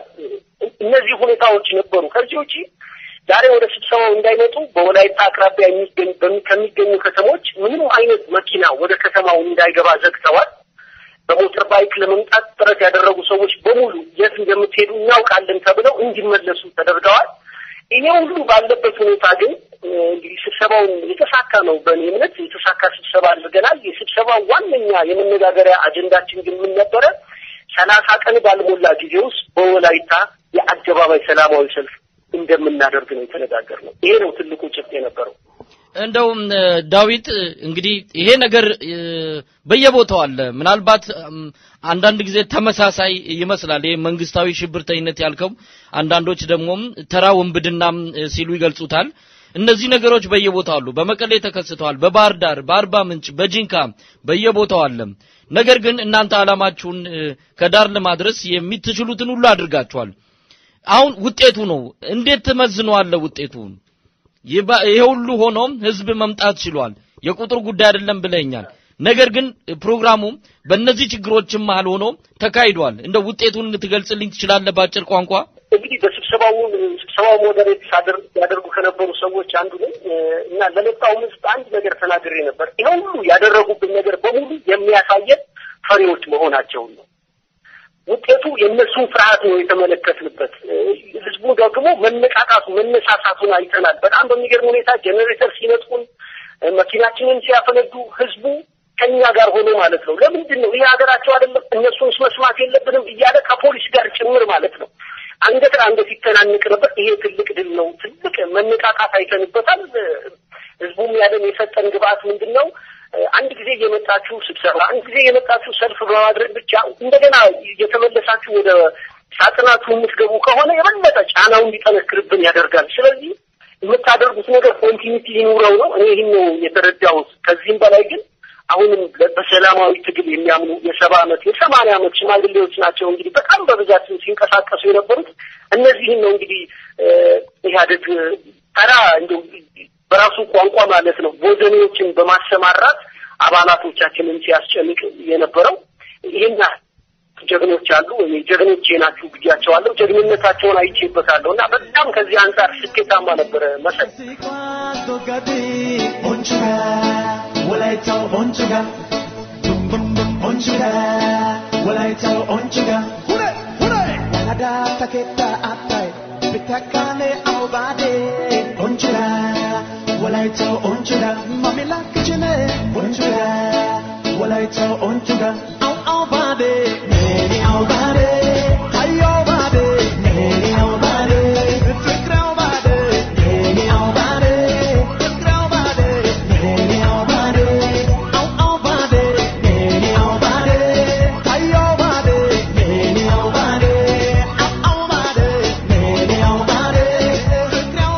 ብስራት በጣም ነው ማመሰግነው እንግዲህ ቀደም ሲል በባህር ዳር ተቃውሞ ሰልፍ ተካሂዶ ነበር እኛም በቀጥታ ስርጭት በስልክ ስንከታተል ነበር በቴክኒክ ብልሽት ምክንያት ልናገኘው አልቻልንም ድምጹን ነገር ግን ደማቅ ሰላማዊ ሰልፍ እንደነበረ ተከታትለናል እስቲ ከመነሻው ያለውን ንገረን እንዴት ነበር የባህር ዳር ሰላማዊ ሰልፍ እጅግ በጣም ጥሩ ነበር እንደውም ያልተጠበቀ ነበር በተለይ መነሻው 3 ሰዓት ነበር የተባለው ዛሬና በወቅቱ ዝናብ ዘንቦ ነበር ግን 1:30 ደቂቃ ለመጠበቅ ተገዶ ነበር ፓርቲውም ሰላማዊ ሰልፍ ታዳሚው ይሁን እንጂ 30 ደቂቃ ተጠብቀው ዝናቡ ባለመቆሙ 3 ሰዓት ተኩል ላይ ሰላማዊ ሰልፉ በቃ እንዲቀጥል የሚል ውሳኔ ተወስኖ ከፓርቲ ጽሕፈት ቤት ከግሽ አባይ ተነስቶ ማለት ነው በሙሉ ዓለም አዳራሽ ከዛ በጂኦሜትሪ ጎዳና አድርጎ ወደ መስቀል አደባባይ ጉዞውን በማቅናት ትልቅ ሰላማዊ ሰልፍ ነበር የተደረገው እንግዲህ ባህር ዳር ሰሞኑን አንዳንድ ችግሮች ነበሩ ያው ህዝቡ ተሳትፎን ያሳየበት ቢሆንም ከመንግስት በኩል የነበረው ማፈን እንዳለም አንድነት በተደጋጋሚ ይገልጻል ይሄን ሁሉ አፈና ተቋቁሞ የተገኘው ህዝብ በቂ ነው ማለት ይቻላል ድምጹን ለማሰማት በመሰረቱ ከከተማው ነዋሪ አንፃር በቂ ነው ማለት አይቻልም ግን እስካሁን ከተደረጉ ሰልፎች በቁጥሩ በጣም የላቀ ነው ግን ከከተማው ህዝብ አንፃር ከተደረገው ቅስቀሳ አንፃር በቂ ነው ማለት አይቻልም ምክንያቱም ሌሎች ጎንደርና ደሴ የባህር ዳሩን ያህል ቅስቀሳ አይደለም የተደረገው አፈና ሁሉም ቦታ አለ ባህር ዳር ላይም በሰፊ ሲደረግ ነበር ከሌሎች አጎራባች ወረዳዎች ከተሞች ሰው እንዳይመጣ የተለያዩ ማሸማቀቅ ስራዎች ለምሳሌ ትናንት ወዲያ ትልቅ ፍተሻ ነበር በየተወሰኑ በየ100 ሜትር በየ200 ሜትር ሁሉ ፖሊስ ይፈትሽ ነበር እኛም ለማየት ችለናል ድርጊቱም ገጥሞን ነበር የፈተሻው ማለት ነው ብዙ የማሸማቀቅ ስራም ሰርቶ በእርግጥ የተገኘው ሰው ከከተማው ህዝብ አንፃርና ከተሰራው ቅስቀሳ አንፃር በቂ ነው ማለት አይቻልም ግን ከ50 ሺህ በላይ አካባቢ ነው የተገኘው ማለት ይቻላል እንግዲህ በሰላማዊ ሰልፍ ላይ የተለያዩ መልእክቶች ተስተጋብተዋል በቀጥታም የስልክ መልእክት ስንከታተል ለሱዳን የተሰጠው መሬት ይመለስ የታሰሩት ይፈቱ የጸረ ሽብር ህጉ ይሰረዝ የሚሉ ሌሎች መልእክቶች ነበሩ እስቲ በዝርዝር ንገረን ምን መልእክቶች ተላለፉ ያው አንተ ከጨመርከው ጋር ብዙ አለ ለምሳሌ አንዷለም አራጌ ናትናኤል ሞቶንን በቀለ ጀርባ ኦልባና ሊሊሳ ጋዜጠኛ እስክንድር ነጋ ጋዜጠኛ ሬሳ አለሙ ጋዜጠኛ ውብሸት የህሊና እስረኞች እንጂ አሸባሪዎች አይደሉም በተለይ ፖለቲከኞች አንዷለም አራጌ ናትናኤል እና በቀለ ኦልባና ፖለቲከኞች እንጂ ህሊና ፖለቲከኞች እንጂ አሸባሪዎች አይደሉም የሚል ነው እና ጋዜጠኛ እስክንድርና ሬሳ አለሙ ደግሞ ጋዜጠኞች እንጂ አሸባሪዎች አይደሉም የሙስሊም መፍትሄ አፈላላጊዎች በአስቸኳይ ይፈቱ ለሱዳን የተሰጠው መሬት ይመለስ ህገ መንግስቱ ይከበር የሚሉ ድምጾች በስፋት ተስተጋብተዋል በፎቶግራፍም ተከታትለናል እንግዲህ በርከት ያለ የባህር ዳር ነዋሪ ተገኝቷል እንደው በመጨረሻ ምንድነው ማለት የሚቻለው ድምጽን አሰምቶ በመግባት ነው የተጠናቀቀው ወይስ የባህር ዳር ህዝብ ከዚህ በኋላ የሚደረገውን ማንኛውም በተቋሚ ፓርቲዎች የሚጠራውን ለመሳተፍ መነቃቂያ ወይም እንደ አንድ መነሻ ነው የተመለከተው የዛሬውን ሰልፍ ማለት ይቻላል አዎ እንግዲህ አሁን ከ8 አመታት በኋላ ባህር ዳርም የሰላማዊ ሰልፍ ድል የገጠማት ዛሬ ነው ማለት ነው ይህ እንደ ማሟሟቂያ ወይም የመጀመሪያ አይነት ነገር ነው ምክንያቱም ከፍተኛ ጫና ተደርጓል እዚህ ከተማ ላይ ከዚህ በኋላ ቢጠራ ምናልባት ከዚህ 10 እጥፍ የበለጠ ሰው ሊወጣ እንደሚችል ነው የሚገመተው ምክንያቱም አጎራባቾችም ዛሬ እንዳይመጡ የተደረገበት ሁኔታ ስላለ በሚቀጥለው የሚዘጋጁ ይመስለኛል በዚህ አጋጣሚ ከጎንደርም ለሰልፍ የመጡ ሰዎች ነበሩ ከሰሜን ጎንደርም ከደቡብ ጎንደርም የመጡ ሰዎችን ለማግኘት ሲል ነበር እንግዲህ የባህር ዳር ህዝብን እንደው ለማነጋገር የሞከርክበት አጋጣሚ ነበረ ስለዛሬው ሰልፍ የተናገሩት ነገር አለ አዎ ሁሉም ቁጭት ነው አንዳንዱ መሬት 3 ጊዜ ተሸጠ ይሄ በተለይ አዲሱ የመሬት የሊዝ አዋጅ ብዙዎችን እያፈናቀለ እንደሆነና የመሬት ባለቤትነታቸው እንደነጠቃቸው በተለይ ደግሞ አንድ በጣም ማሳዛኝ ነገር ያየሁት ትናንትና ወዲያ ቅስቀሳ ሲደረግ አንድ አማርኛ ማይችሉ የትግርኛ ተናጋሪ አሮጊት ናቸው እልል እያሉ ቅስቀሳ ሲደረግ በደስታ እልል እያሉ እየዘለሉ በርቱ የሚልና ልጆች ይበርቱ በቃ በቁም ስቃይ ላይ ያለ ነው የሚል ነገር በትግርኛ ሲያስተጋቡ ልጃቸው መሬት ላይ ሁሉ ደፍትሮ ሲደፋቸው ለማየት ይችላል ይሄንንም ጠይቄ ፖሊሶችም በአካባቢው ደርሰው ለማረጋጋት ሞክረዋል ሴትዮዋ እንደውም ደፍትሮ የጣላቸውን ሳይቀር ሂዳንተ ያዲግ አቃጣሪ ካድሬ ሀገር ሸጣችሁ አቆራረጣችሁ ለያያችሁ ከምንወደው ጎረቤት ለያያችሁና እንድንገለል አደረጋችሁ በሚል በቁጥጥ ሲናገሩ ነበር። አዛውንት ሁሉ ሌሎችም በርቱ የሚል ነበር የሞራል ድጋፍ የተመለከተ። የህዝቡ በተለይ የባህር ዳር ህዝብ ካለፉት ወራት አንስቶ የተለያዩ ችግሮች ሲደራረቡበት ነበር። በተደጋጋሚ አንዳንድ አደጋዎችም ተከስተዋል። እስከ 16 የሚጠጉ የባህር ዳር ነዋሪዎች በአንድ ታጣቂ የተገደሉበት ሁኔታ አለና የባህር ዳር ህዝብ ብሶቱን ለማሰማት ምቹ አጋጣሚ ተፈጥሮለታል ማለት ይቻላል። እንደው አጠቃላይ ሁኔታውን ስትመለከተው ማለት ነው። አዎ ብቻ ማለት መጀመሪያ ላይ እንደውም ተፈርቶ ነበር ብዙ ሰው ላይወጣ ይችላል የሚል ከነበረው አፈናንታ። ነገር ግን አሁን ሁሉም ብሶት ያለበት አይነት ነገር ነው የሚሰማው። ዝናብም ሆነ የኛ ለዚህ ተወጣ ወደፊት ይደረግ ደግሞ ከዚህ የበለጠ ሊወጣ እንደሚችል ብዙ አመላካች ነገሮች አሉ። በስራት እንግዲህ በመጨረሻ የምትለው አለም ምክንያቱም በሁለት ከተሞች ተገኝታል። በደሴም ነበርክ፣ አሁን ደግሞ በባህር ዳር ተገኝታልና ሁኔታውን እንዴት አየው? ከቅርብ ጊዜ ወዲህ በየቦታው መነቃቃቱ እየታየ ነው። ኢትዮጵያውያን የታፈነው ድምጻቸውን አደባባይ ወጥተው ቁጣቸውንም ለመግለጽ እየደፈሩ ነውና ይሄን ነገር እንዴት አየው? መልካም። አሁን ያየሁት ብዙ የታፈኑ ድምጾች እንዳሉና ህዝቡ ላይ ብዙ በደሎች እየደረሱ እንደሆነ፣ ነገር ግን እነኝህን በደሎች የሚገልጽበት መንገድ ያጣ ይመስለኛል። አሁንም ራሱ አሁን ሰልፉ ካለቀ በኋላ ብዙ በርካታ መልእክቶች እየመጡ ነው ያሉት። በተለይ የጸረ ሽብሩንም አዋጅ እንዲሰረዝ ፒቲሽን በሚፈረምበት ሰዓት በርካቶች ነበሩ በሽም ያስፈርሙ የነበሩት። የሰልፉ ስነ ስርዓት ከተጠናቀቀ በኋላ የደሴውም ባለፈው እንዳየነው በጣም ጥሩ ነበረ። ምክንያቱም እዛም ከፍተኛ አፈና ነበረና ማለት ነው ሰልፉ እንዳይደረግ ብዙ መሰናክሎች ነበሩ። እዚህ ግን ዛሬ አንድ አስገራሚ ነገር ነበር ያየሁት። በተለይ እዚህ ባህር ዳር ላይ ከአንድነት ፓርቲ ውጭ የሆነ ወረቀት ጽፈው ሲበትኑ ታይቷል። ያም ወረቀት አረንጓዴ ሽብር የሚል ፓርቲውን ለመወንጀልና ህዝቡንም ወንጀለኛ ለማድረግ የተዘጋጀ ነበረ።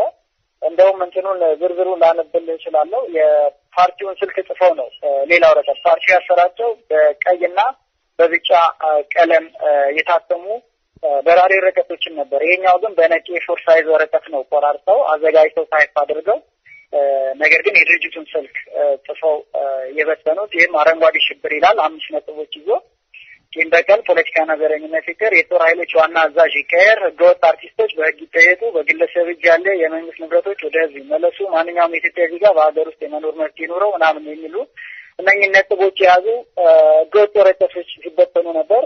በኋላ በህዝቡም ጥቆማ ነው ሊያዝ የቻለው ማለት ነው። ይህ የሚያሳየው ምንድን ነው? ገዢው መንግስት በፍርሃት ድባብ ውስጥ እንዳለና የህዝቡ ስሜት እጅግ ያየለ በመምጣቱ ምናልባት ከቁጥጥር ውጭ ሊወጣ የሚችልበት አዝማሚያ እንዳለ አመላካሽ ነገር ነው። አሁን እየታዘብኩ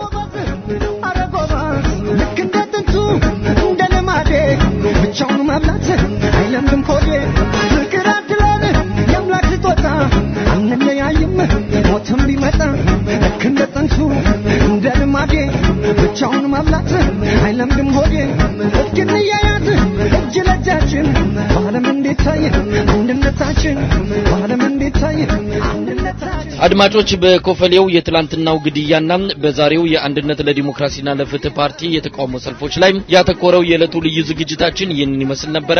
ኢሳት ሬዲዮና ቴሌቪዥን በሚቀጥሉት ቀናት በኮፈሌው ግድያና በዛሬው ተቃውሞ ሰልፎች ዙሪያ የተለያዩ ዝግጅቶችን የሚያቀርብ መሆኑን ከወዲሁ ይገልጻል።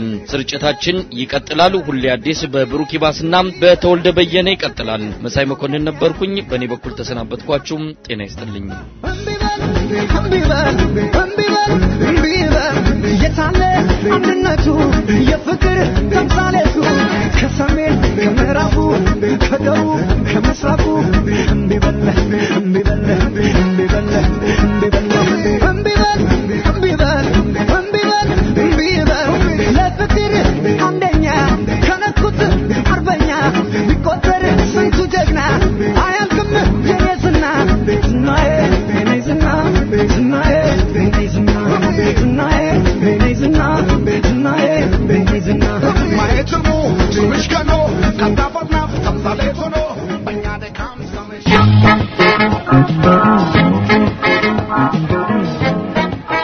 ሁሌ አዲስ በኢሳት የኪነ ጥበብና የመዝናኛ ፕሮግራም ዘወትር ቅዳሜና እሁድ ሁሌ አዲስ በኢሳት በሁሌ አዲስ የኪነ ጥበብ ዜናዎች፣ የሙዚቃ ታሪካዊ ትንታኔዎችና ቀልዶች፣ ሁሉም የመዝናኛ ዘርፎች ይዳሰሳሉ። ሁሌ አዲስ የኪነ ጥበብና የመዝናኛ ፕሮግራም አዘጋጅና አቅራቢ ተወልደ በየነ ወይም ተቦርነ። ሁሌ አዲስ በኢሳት። ሰላም ጤና ይስጥልን የተከበራችሁ አድማጮቻችን እንደምን ዋላችሁ እንደምን አመሻችሁ። ይህ ሁሌ አዲስ በኢሳት የኪነ ጥበብና የመዝናኛ ፕሮግራማችን የዕለተ ሰንበቱ ነው። ብሩኪባስና ተወልደ በየነ ቀሪውን አንድ ሰዓት እናስተናግዳችኋለን። በዛሬ አንድ ሰዓት ዝግጅታችን ከአድማጮቻችን ለደረሱን ጥያቄዎች ምላሽ እንሰጣለን። ፕሮግራማችንን በወጣቱ ድምጻዊ ጎሳዬ ተስፋዬ ዜማ ጀመርን። መልካም ቆይታ ከሁሌ አዲስ ጋር።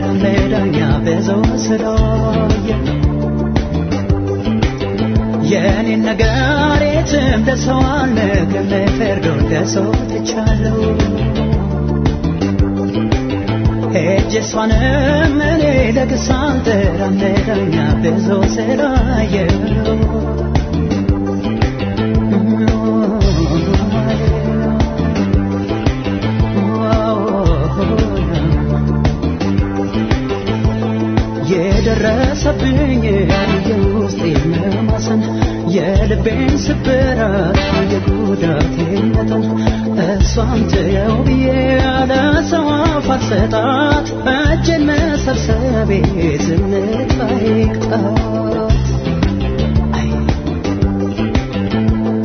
አይንን ያጎደለ በዳይ ጥፋተኛ አይኔ ካሳይባ እንደው ላይ አደብ ገዝቶ ልቧ ስለኔ ሲገባት ምነው ትቼው ባልሄድ ስትል እንዳልሰማት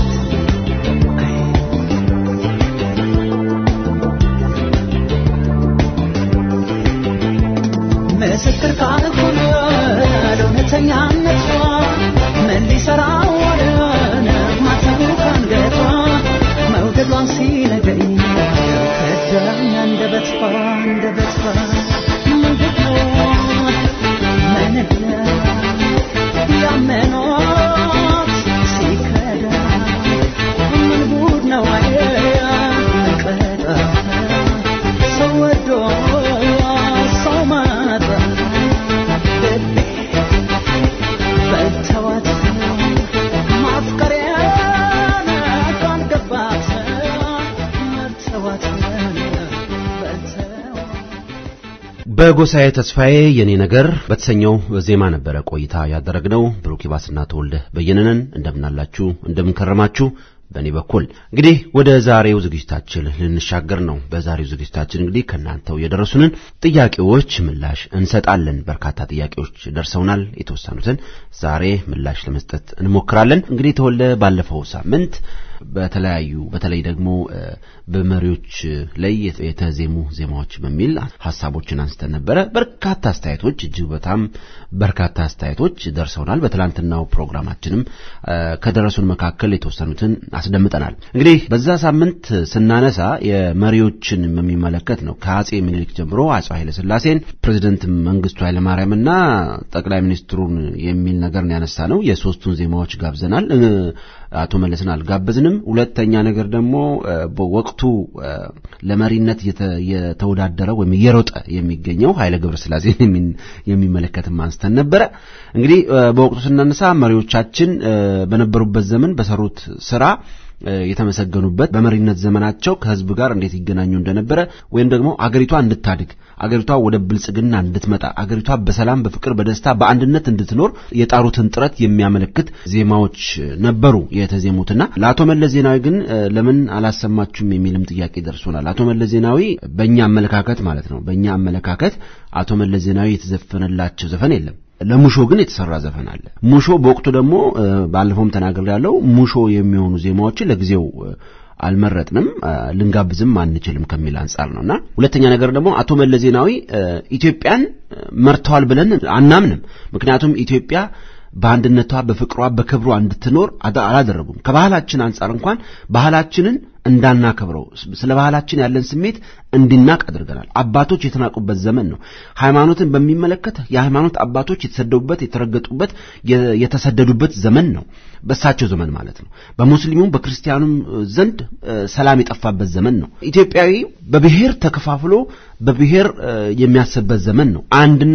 አንድነቱን ያላሰበበት ዘመን ነው እሳቸው ዘመን። ከዛ ውጪ ስለ ባንዲራ የነበረን ክብር ምናቀው ነው። በደርግ ዘመንና አሁን በቅርብ የሆነ ማለት ነው የአቶ መለስን ዘመን ብናስበው አቶ መለስ በራሳቸው ጨርቅ ብለው የነበሩበት ዘመንና ከብዙ ዘመን በኋላ ደግሞ ስለ ባንዲራ ማሰብ የጀመሩበት ዘመን ነው። በዛ ላይ ከምንም በላይ ደግሞ ኢትዮጵያን እንደማይወዷት ብዙ ማረጋገጫ አለ። እሳቸው ከገቡበት ጊዜ ጀምሮ እስከ ሞቱበት ድረስ ኢትዮጵያን እንደማይወዷት የሚገልጹበት ብዙ ቋንቋ አለ። በጽሁፍ የወጡ ነገሮች አሉ። ስለዚህ ኢትዮጵያዊ ናቸው ብለን ማሰብ ሁሉ ይከብደናል ማለት ነው። የምትለውን ጨምር።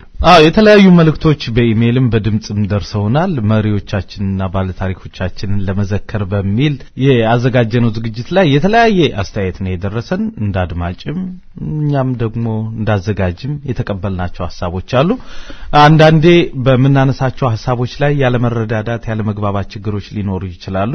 አንድ አድማጭ አሉት አሁን ለምሳሌ ኃይሌ ገብረስላሴን በተመለከተ የየራሳችን ሐሳብ ነው የሰጠነው። እዛ ላይ ያልነው ሐሳብ ሁሉ የመጽሐፍ ቅዱስ ወይም የቁርአን ቃል ነው ማለት አይደለም። ተቀባይነት አለው። እኔ ያልኩት ካልሆነ የሚል አይደለም። በየራሳችን ያለን ግምትና አስተያየት ነውና ምናልባት ለዘብተኛ ሆነሃል ያሉኝ ሰው አሉ እኔ ግን ለማለት የፈለኩት ኃይሌ ያደረገ ያለው ነገር ትክክል ነው አይደለም በሚለው ላይ አይደለም መንግስት እየሰራ ያለውን ሴራ ግን ቀድመን ማወቅ መቻል አለብን ነው እንጂ ማንንም ሰው ከሀገር በላይ ነው የሚል እምነት የለኝም አገር ተፈጥራ ነው ዜጎቿን የፈጠረችው በዛም እንተማመን ይመስለኛል ሌላው ስለ ጠቅላይ ሚኒስትር መለስ ዜናዊ ትልቁ ነጥባችን ኢትዮጵያዊ ለሆኑ መሪዎች የተዜሙ በሚል ነው እኛ በርግጥ እሳቸውን ኢትዮጵያ አይደሉም ያልነው እኛ ኢትዮጵያዊነታቸውን ለመግፈፍ ፈልገን ሳይሆን እሳቸው ያልፈለጉትና ያላመኑበት ኢትዮጵያዊነት ስሜት ስለነበራቸው ነው አንድ ምሳሌ ጠቅሶ ለማለፍ መቀሌ በተደረገ ስብሰባ ላይ ተገኝተው ከናንተ በመፈጠሬ ነው ያሉት ከትግራይ በመፈጠሬ ብቻ ብለው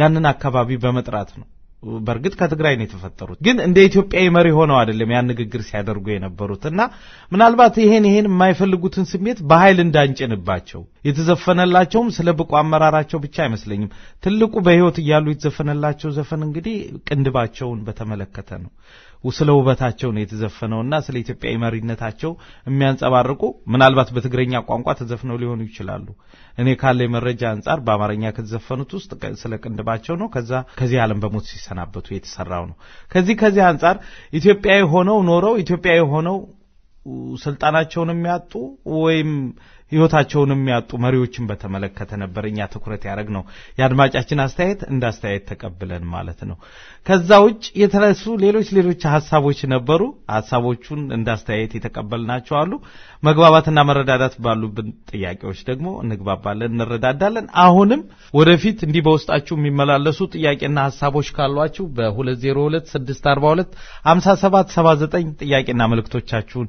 እናስተናግዳለን አድርሱን ብሩክ ይባስና ተወልደ በየነ ያስተናገርናችሁ ነው ካንዴ ዜማ ግብዣ በኋላ ወደ አድማጮች ጥያቄ እናልፋለን ቀጣዩዋ ድምጻዊት ዘሪቱ ከበደናት ዘሪቱ ታዝናናናለች እኔና ብሩክ እንመለሳለን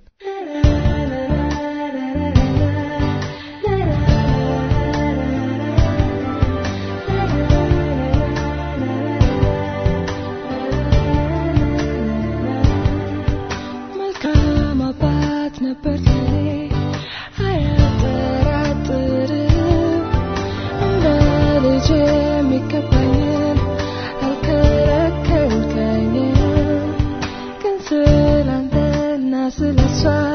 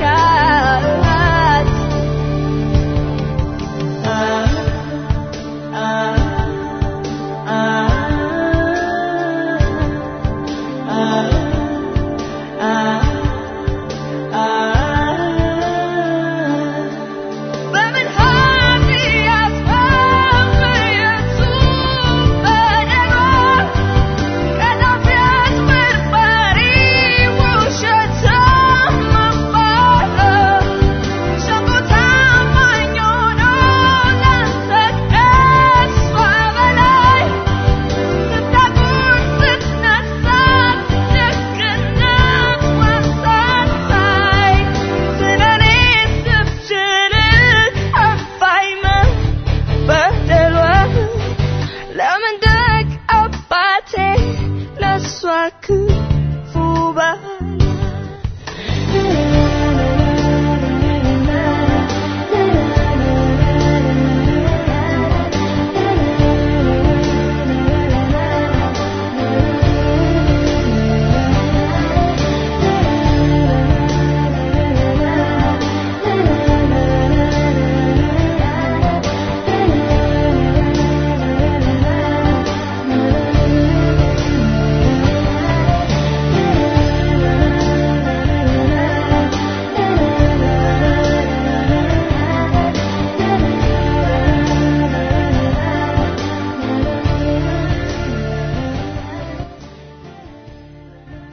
ዘሪቱ ከበደ ነበረች ከኛ ጋር ቆይታ ያደረገችው ደጉ አባቴ እያለች ማለት ነው እናመሰግናለን እንግዲህ ተወልደ ባለፈው ሳምንት የተነሱ ሐሳቦች ስለነበሩ እንደ መንደርደሪያ እሱን አይተናል ወደሚቀጥለው ጥያቄን እንግዲህ ጥያቄም አይደለም በሰይፉ ፋንታውን የሚመለከት አንድ ሐሳብ ተነስቷል ሰይፉ ፋንታውን በሚመለከት ምንድነው ያለ መረጃ የሚል ባለፈው ሳምንት ተጠይቀን እንግዲህ አንተ ሰይፉ ፋንታውን በመታቀበት ደረጃ መልስ ሰጥተሃል ከዛ በኋላ እንግዲህ አንድ ጥያቄ ተመልሶ ደርሶናል ምናልባት ጥያቄያችን ራሳቸው ሊሆኑ ይችላሉ ይሄን ሐሳብ ያነሱትና እስቲ እንስማውና ከዛ በኋላ ምላሻችንን እንሰጣለን ተናስተልኝ ሰዓቶች እንደምናላችሁ ዛሬ ጥያቄ እንጠይቅ የምፈልገው የሁሌ አዲስ ፕሮግራም አዘጋጆች ተወልደና ብሩክ ነው ዛሬ ፕሮግራም በዚህ ቀን ማለት ነው እንትን ነበር ስለ ሰይፉ ፋንታውን ማብራሪያ ሰጡ አንድ ነገር ነበር እርግጥ ተወልዳ ደንቃለው በጣም ብዙ መረጃዎች እንዳሉም እርግጠኛ ነኝ ግን ስለ ሆሊውድ ጋዜጣ ስትናገር ሆሊውድ ጋዜጣ በጣም አንባቢ ነበርኩኝ እንደውም በፍጹም እንዲያመልጠኝ አልፈልግም አመልጦኝም አያውቅም አገር ቤትም ተምሯል ካሁን ከተጀመሩ እስከ ተቋረጠበት ጊዜ ድረስ እና እዛ ላይ በጣም የጋዜጣው ውበት የነበረው አንዱ ገጽ 3 ላይ ይመስለኛል ከአንባቢዎች የሚጠየቁ ጥያቄዎችን ቀደም በቁም ነገር ያዋዛ መልስ የሚሰጥበት እንትን ነበር እና እዛ ላይ እርግጠኛ ነኝ እዛ ላይ መልስ የሰይፉ መልስ ነው ይመስለኛል በፍጹም ሱራፌልም ብርሃን ሙሴም አይመስለኝም እና እዛ ሆሊውድ ላይ ምንም ድርሻም አልነበረው ማለት ነው ሰይፉ ማን ሊመልሰው ይችላል ያን ቀልን በቁም ነገር ያዋዛ የአንባቢዎችን ጥያቄ ማለት ነው በቃ አመሰግናለሁ ከዚህ ሆነኝ አመሰግናለሁ ባይ እንግዲህ ይሄን ይመስላል ጥያቄው ሰይፉ ፋንታውን የሚመለከት ነው አንተው እንደጀመርክ አንተው እስቲ ጨርስ አዎ ብሩኬ እንግዲህ ባለፈው ስናነሳ ከሰይፉ ጋር የተያያዙ የህትመት ሚዲያዎችን በተመለከተ ሆሊውድንና መጽሔት አንስተን ነበር ሌላ ብርሃኔ ንጉሴና ሱራፌል ወንድሙ የሚያሳትሙት በሚል ማለት ነው አድማጫችን በጣም ተከታታይ ናቸው በብዙ አስተያየቶቻቸው ውስጥ በደንብ አድምጠው የሚጠይቋቸውን ጥያቄዎች እናከብራለን እናደንቃለን ከዚህ አንፃር ያኔ ስናነሳ ማለት ነው እኔ ያልኩት ሆሊውድ ጋዜጣን አይደለም መጽሔቱን ነው ኢንፎቴይመንት ሚል መጽሔት አዘጋጅተው ነበር ብርሃኔ ንጉሴና ሱራፌል ወንድሙ ያዘጋጁ ነበር እዛ መጽሔት ላይ ሰይፉ የለም ነው ያልኩት ምናልባት ከአድማጫችን ጋር የተላለፍነው እዚህ ጋር ይመስለኛል እሳቸው ደግሞ ጋዜጣው ላይ የለም ያልኳቸው መስሏቸው በጣም የጋዜጣው ተከታታይ እንደነበሩና እንዲያውም 3ኛው ገጽ ላይ ቁም ነገርም በቀልድ እየተደረገ የሚመለስ መልስ ነበር ያ የሰይፉ እንደሆነ እገምታለሁ ከሱጭ ማንም ሊመልሰው አይችልም ብለዋል እኔ መጽሔቱ ላይ ነው ያልኩት ኢንፎ ፔመንት የሚለው መጽሔት ላይ ሰይፉ ተሳታፊ አልነበረም እንጂ ሆሊውድ ላይማ ተሳታፊ እንደነበር ገልጸናል በዚህ ብንግባባ የሚል አስተያየት ነው ያለኝ አዎ እንግዲህ በወቅቱም ስናነሳው አንድ ከደረሰን ጥያቄ ተነስተን ነው የኢንፎቴይመንት ላይ ሰይፉ ፋንታውን ተሳታፊ ነበረ በአዘጋጅነትም ይሁን በባለቤትነት ጭምር ተሳታፊ ነበር ወይ የሚል ጥያቄ ነው ይሄም ጥያቄ የራሴም ጥያቄ ስለነበር ነው በወቅቱ ያነሳሁት ምክንያቱም ኢንፎቴይመንት በሚዘጋጅበት ጊዜ ቢሮአቸውን ያደርጉ የነበረው ራስ ሆቴል ነበርና ብዙ ጊዜ ጎራል ነበር እነሱ ጋርና አገኛቸው ስለነበረ በዛ ሰዓት ሰይፉ ፋንታውንም አብሯቸው ስለማይ መጽሔቱ በሚወጣበት ሰዓት ደግሞ በአጋጣሚ ሆኖ በአንድ ዝግጅት ላይ እሱም ስለነበረበት እንግዲህ የግሉን አስተያየት ወይንም የግሉን ጽሁፎች ሊያስተናግድ ይችላል ከዛ አንፃር ነው በደረሰን ጥያቄ ተንተርሰን ኢንፎቴይመንት ላይ ተሳታፊ ነበር ወይ ብሎ ግልጽ እንዲሆን ነው አይደለም የሚል ምላሽ ወይም ነው የሚል ምላሽ ለማግኘት ነውና በወቅቱ ኢንፎቴይመንትን ብርሃኔ ንጉሴና ሱራፌል ወንድሙ ነበሩ የሚያዘጋጁት ምላሹ ይሄ ነው ሆሊውድ ላይ ግን እነሱ ተሳታፊ አልነበሩም ባለቤትነቱም አዘጋጅነቱም የሰይፉ ፋንታውንና እዚህ አሜሪካን ሀገር የሚገኘው የተመስገን አፈወርቅ ዝግጅትና በጣም ተነባቢ የሆነበት ጋዜጣ ነው። በተለይ በወጣቱ እጅግ በጣም ተወዳጅ የነበረ ነው። ምክንያቱም ዓለም አቀፍ የሆኑ የኢንተርቴይንመንት መረጃዎችን በየሳምንቱ እናገኝ ነበርና እንግዲህ አንድ ቀን እድሉ ካለን ደግሞ ራሳቸው የሚናገሩበት አጋጣሚ ይኖራል። ለጊዜው ምላሻችን ይመስላል። አንድ ዜማ ጋብዘን እንመለስ። ግብዣችን ደግሞ የምናገኘው ሚካኤል በላይነህ ይሆናል። ከአዲሱ አልበሙ አንዱን ጋብዘን እንመለሳለን።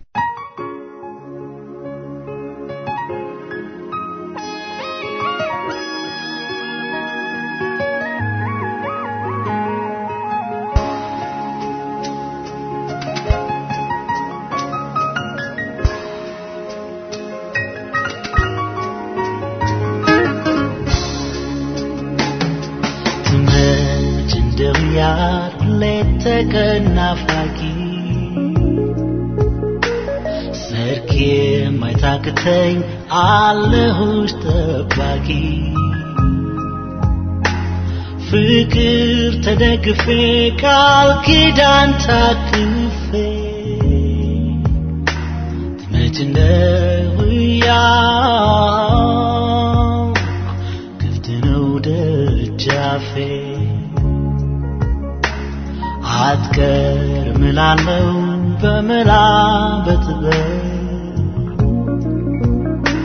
ምን ቀን የገፋ እድሜን ብታለ ቆፈን ቢገርፈኝም ጥበቃዬ በዝቶ እኔ ግን እዛውን አላጎደምኩ ከቶ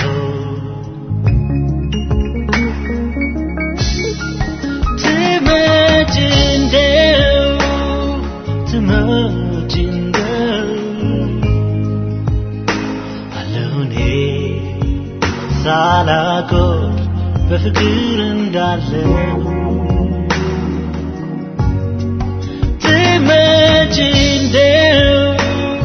ትመጭ እንደው አለሁኔ በፍቅር አለሁኝ እንዳለው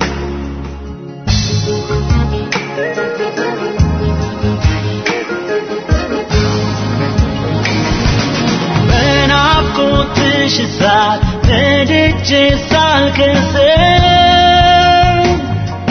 በዓይንሽ በጠረንሽ መልሼ እንዳገግም ሳዜም እኖራለሁ ጸሎት ስደጋግም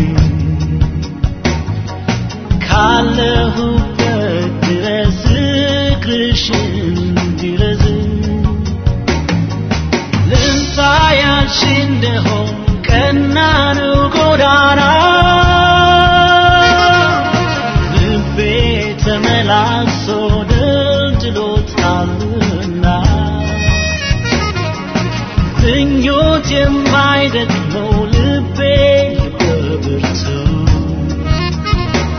ትዝታም አይደለም ተስፋ ነው ቅኝቱ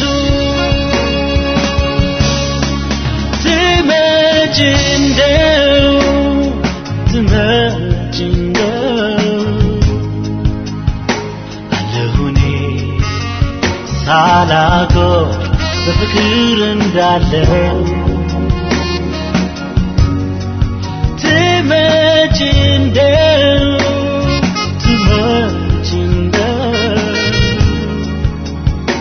አለሁኔ በፍቅር አለሁኝ እንዳለው ትመጭ እንደው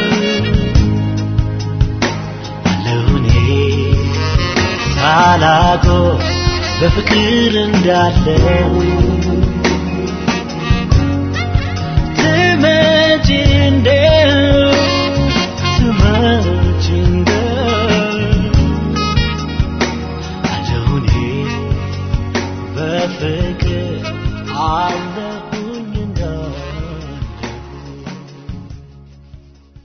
ቀደም ሲል ሚካኤል በላይነህ ፍቅርና ናፍቆት ከተሰኘ አዲስ አልበሙ መካከል ባንዱ ዜማ ዘና አደረገን። የምትከታተሉት ሁሌ አዲስ በኢሳት የኪነ ጥበብና የመዝናኛ ፕሮግራማችን የለተሰንበቱ ነው። ብሩክ ይባስና ተወልደ በየነ ከናንተ ለደረሱን ጥያቄዎች ምላሽ እየሰጠን እንገኛለን። ወደ ቀጣዩ ጥያቄ ልናልፍ ነው። ብሩክ እንግዲህ አድማጮቻችን ቀጣዩ ጥያቄ ከናንተ ይደርስ ማለት ነው። መራዊ ዮሐንስን የሚመለከት ነው። ጥያቄውን አድምጠን እንመለስ።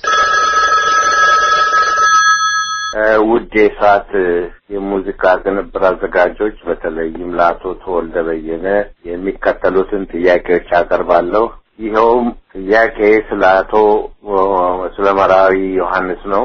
መራዊ ዮሐንስ አቶ ዩኤል ወንድም መሆኑን አውቃለሁ። ነገር ግን እንዴት ወደ ሙዚቃ ዓለም እንደመጣ አላውቅም። ሁለተኛው ከአዲስ አበባ በምን ምክንያት ወደ ሐረር ሄደ? ሶስተኛው በመጨረሻ እንዴት ድንገተኛ ሞት ሊሞት ቻለ? አንተ እንግዲህ ሁሉን ለይተህ ስለምታውቅ እነዚህን ዘርዝረህ ብታስረዳኝ ምስጋናዬ ከፍ ያለ ነው። በመጨረሻም በጣም ተወዳጅ የሆነ የእሱን ሙዚቃ አልማዝ የሚለውን መርጫለሁ። አመሰግናለሁ። ኢትዮጵያ ለዘላለም ትኖር። እንግዲህ አድማጫችን የጠየቁን መራዊ ዮሐንስን የሚመለከተው ጥያቄ ይህን ይመስላል። መረጃዎችን አድርስ ተወልደ። እንግዲህ መራዊ ዮሐንስን በተመለከተ ከዚህ በፊት በተለያዩ አጋጣሚዎች የተወሰኑ መረጃዎችን የመስጠት እድሉ እንደነበር አስታውሳለሁ። መራዊ ዮሐንስ እንደ በርካቶች የኢትዮጵያን የኪነ ጥበብ ባለሙያዎች ሙዚቃን የተቀላቀለው ገና በለጋ እድሜው ነው ማለት ይቻላል። በአስራዎቹ ቤት እያለ 14 13 አመቱ እያለ ማለት ይቻላል። ከዛ ብሔራዊ ቲያትር እንግዲህ ምን አግኝቷት ይሆን የሚል አንድ በጣም ተወዳጅ ስራ ነበረው። ከዛ በኋላ አልማዜንም ተጫወተ። ስለዚህ በወቅቱ የነበሩ ሰዎች እንደውም የጋዜጣ ጸሐፊዎች፣ የመጽሔት አዘጋጆች፣ ሬዲዮኖች፣ የተለያዩ በወቅቱ የነበሩ ሚዲያዎች ማለት ይቻላል እነጥላውን ገሰሰ ላይ ከፍተኛ ፉክክር የሚፈጥር አዲስ ድምጻዊ መጣ ተባለ። ምክንያቱም ድምጹ በጣም ወደ ላይ ወጥቶ የሚዘፍን ህፃን ነው። በህፃንነቱም ደግሞ ሃይ ፒች የሚጫወት አይነት ድምጻዊ ነውና አደገኛ ድምጻዊ መጣ ተብሎ ስለ መራዊ ዮሐንስ ሆነ ወሬው። ከዛ ከፍተኛ እንግልትና ስቃይ ይደርስበት ነበር እንደማንኛውም የኪነ ጥበብ ባለሙያ ማለት ነው። ቤተሰቦቹ ይሄንን ሙያ አይደግፉም ነበር። እያመለጠ እየወጣ እየጠፋ ነው እንግዲህ ሙያውን ተቀላቅሎ ስራውን መስራት የጀመረው። ከዛ ወደ ሐረር ፈጣን ኦርኬስትራ ተዘዋወረ ማለት ነው። እዛ ደግሞ ከነ ወጋየሁ ደግነቱ ጋር ከፍተኛ ፉክክርና ጥሩ የክፍል ስሜት ነበራቸው። የሙዚቃ ክፍል ስሜትና የተለያዩ ስራዎች ይወጡ ነበር። ሁለቱ ኮከብ ድምጻውያን ሆነው ነበር የሚያገለግሉት እና መራዊ በርካታ ስራዎችን ሰራ። ከና አልማዜ በኋላ እንኮይ በይደና ሁኚ፣ ውቤ ከረሜላ፣ ተለየሽኝ፣ እግዚአብሔር እንዲያው ለነገሩ በርካታ ስራዎች አሉት እና እነሱን ሰራ። በጣም ተወዳጅና ታዋቂ ድምጻዊ ሆነ። ከሐረር መጥቶ ወደ መጨረሻ አካባቢ አገር ፍቅር መስራት ጀምሮ ነበር። እንዲያውም አገር ፍቅር ሲሰራ በልጅነት የተጫወታትን አልማዜ በሌላ መልኩ እንደገና ቀይሮ በአዲስ መልክ ይጫወታት ነበር። ከድሮ ከነበረው የዜማ ጫወት ስልት እድሜውም ሲያድግ በሙያውም ሲቆይ የደረሰበትን ብስለት ለማሳየት ማለት ነው። ከዛ በኋላ በተለያዩ ምሽት ቤቶች መስራት ጀመረ። ማስታውሰው እንዲያውም ካሳንቺስ አካባቢ ወደ ባርታዴ የሚባል አንድ ቤት ነበር። እዛ የምሽት ክበብ ውስጥ ይሰራ ነበር። ሌላ ደግሞ ዙላ ባንድ የሚባሉ አዋቅረው እነሱም ጋር የመስራት እድሉ ነበረው። በዚህ መሃል ያለ ነው ከዚህ ዓለም በሞት የተለየው። መራዊ ዮሐንስ በህይወት ቢኖር በርካታ ስራዎችን ይሰራል ተብሎ የሚጠበቅ በጣም ተወዳጅ ድምጻዊ ነበር። በተለይ የድምጽ ስታይሉን በርካቶች ይወዱለት ነበርና ገና ሲመጣ በርካቶችን ያስደነገጠ ድምጻዊ ነው። ከሞላ ጎደል ስለ መራዊ ዮሐንስ ያለን መረጃ ይሄን እዚሁ ላይ እንድትጨምር ፈልጌ ነው። እንግዲህ መራዊ ዮሐንስ ድንገት ነው መሞቱ የተሰማውና ምክንያቱ ይታወቃል። በወቅቱ የነበረ መረጃ ምንድነው? ምክንያቱ ታሞ መሞቱ ነው። እኔ ከዜና ማሰራጫዎች የተሰማው በድንገተኛ ህመም ከዚህ ዓለም መሰናበቱ ነው። ግን እስኪሞት ድረስ እንዳልኩ ባርታዴ ውስጥ በምሽት ክበብ ይሰራ እንደነበር ከዛ ታመመ ተባለና ሞቱን ነው የተሰማውና ከዚህ ያለፈ መረጃ የለኝም። እንግዲህ ድምጻዊ መራዊ ዮሐንስ ሲነሳ አልማዝ እንዳይገባሽ ትካዜ የሚለው ዜማ ይነሳል። በጣም በከፍተኛ ሁኔታ ይደመጥ የነበረ ነው። እንደውም የኢትዮጵያ ቴሌቪዥን አሁንም ድረስ የሚጋብዘው የመራዊ ዮሐንስን እሱን ዜማ ነው። በወቅቱ ይሄ ዜማ በሁለተኛ ጊዜ አሻሽሎ ወደ አዲስ አበባ መጣ ጊዜ አሻሽሎ በሰራበት ወቅት የተሰራ ዜማ ስለነበረ በእኛ እድሜ ያለ ወጣት ሁሉ ያዜመው ነበርና በጣም ቆንጆ ዜማ ስለሆነ መራዊ ሲነሳ እሱ ስለሚነሳ እሱን ጋብዝና ወደ ሌሎቹ ጥያቄ እናልፋለን። ያደመጣችሁ ያላችሁት ሁሌ አዲስ በኢሳትን የዕለተ እሑድ ዝግጅታችን ነው። ብሩክ ይባስና ተወልደ እያስተናገድናችሁ ነው። የእናንተው ሬዲዮ ኢሳት አልማዴ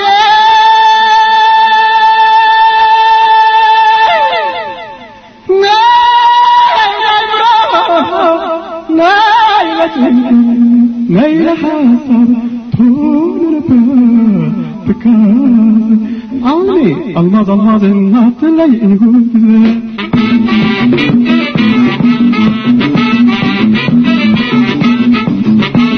دبتي لعدي وبهي وطولو درش بموت أنا قبع انت كادي أنا أتجاوجني وليد عالماضين أنا قبع انت كادي أنا أتجاوجني وليد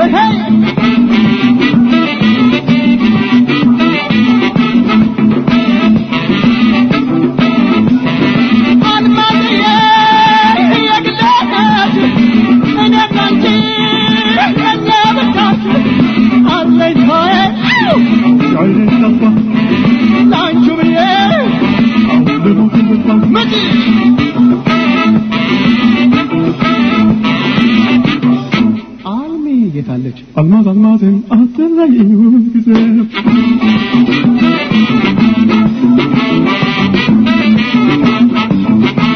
طول أنا فأبتناتي أنا يجاش تتسفل لا تنقل أبداتي أنا أنجونش مدامتي عالماضي لا تنقل أبداتي أنا أنجونش مدامتي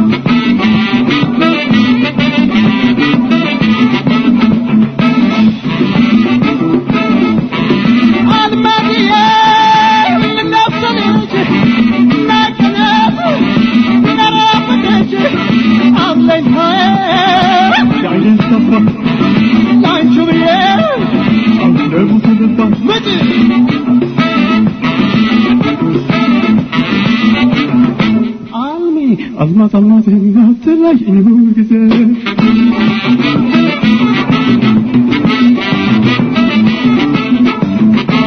دبتي لعدي وبهي طولو درش بموت أنا قبع انت كادي أنا أتجاوجني وليد عالماضي أنا قبع انت كادي أنا أتجاوجني وليد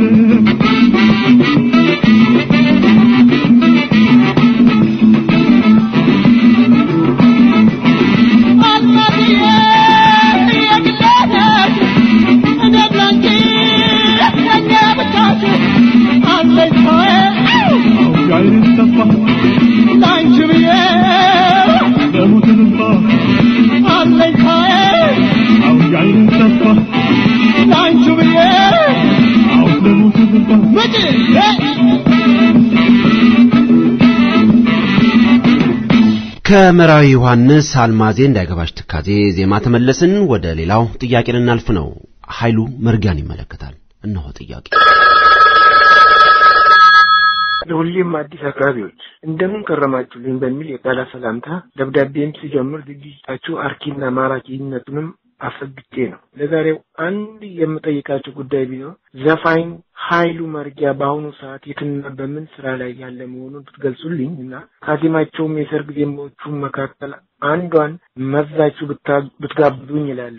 እድሉ ከሜሪላንድ ተወልደ። እንግዲህ ጥያቄው ይሄን ይመስላል። ኃይሉ መርጊያ በኢትዮጵያ ሙዚቃ ታሪክ ውስጥ ከፍተኛ ተወዳጅነትና ተቀባይነት ካተረፉ ሙዚቀኞችና ድምጻያኖች መካከል አንዱና ዋነኛው ነው ማለት ይቻላል። ኃይሉ መርጊያ ሲነሳ እንግዲህ ዋሊያስ ባንድ ይነሳል። ከኃይሉ መርጊያ ጋር እነ ዮሐንስ ተኮላ፣ ተማረ ሀድጎ፣ እነ ሞገስ ሀብቴ ሌሎችም የዋሊያስ ባንድ መስራችና አባላት ይነሳሉ አብረው። ኃይሉ መርጊያ ድምጻዊም ነው፣ የሙዚቃ አቀናባሪም ነው፣ የዜማና ግጥምም ደራሲ ነው።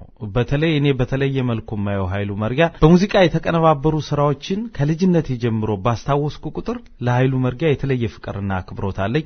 የሱን በሙዚቃ ብቻ የተቀነባበሩ ዜማዎች ስሰማ ከማስታወሳቸው ነገሮች መካከል በተለይ ጧት ትምህርት ቤት ሲረፍድብኝ ከሚመስጡኝ ዜማዎች አንዱ የሱ የሙዚቃ ቅንብር ስራዎች ነበሩና በእነሱ ምክንያት የተገረፍኩበት ጊዜ አለና ከተገረፍኩባቸው ሙያተኞች አንዱ ኃይሉ መርጊያ ነው ማለት ይችላል። ምክንያቱም ትረካ ያልቅና ነፍቅር እስከ መቃብር ሌሎችም ትረካዎች ያልቁና የኃይሉ መርጊያ በሙዚቃ ብቻ የተቀነባበሩ ስራዎች ይሄዱ ነበር እና እነሱን ለመስማት ስለ አረፍድ ነበር በጣም ከመውደዴ የተነሳና እማላቀው ዓለም ውስጥ ይዞኝ ይገባ ነበር የሱ በሙዚቃ ብቻ የተቀነባበረ ስራ። ከዛ አንፃር ኃይሉ መርጊያ በጣም መወደውና ማከብረው ባለሙያ ነበር።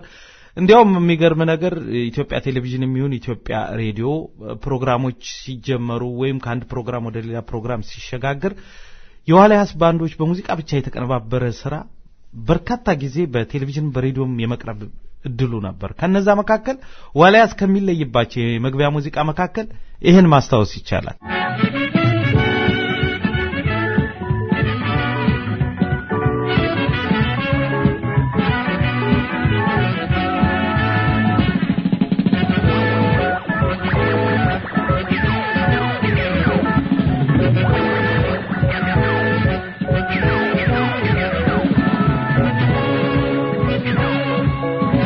ሌላው ደግሞ እንግዲህ ኃይሉ መርጊያን በልጅነቴ ካስገረፉኝና ከመወዳቸው በሙዚቃ ብቻ የተቀነባበሩ የኃይሉ መርጊያ ስራዎች በተለይ በወቅቱ ኃይሉ መርጊያና ዋልያስ በሚል ነበር ሸክላዎቹ የታተሙት በኋላ ላይ ስናነብ የምናስታውሳቸው። እኔ ግን በሬዲዮ ነበር መሰማቸውና ከነሱ መካከል እስቲ ጥቂቶቹን ለመስማት በሙዚቃ ብቻ የተቀነባበሩና በርካቶቻችን በኢትዮጵያ ሬዲዮ ብዙ ትዝታለን እነዚህን በሙዚቃ የተቀነባበሩ የኃይሉ መርጊያ ስራዎችን ስንሰማ።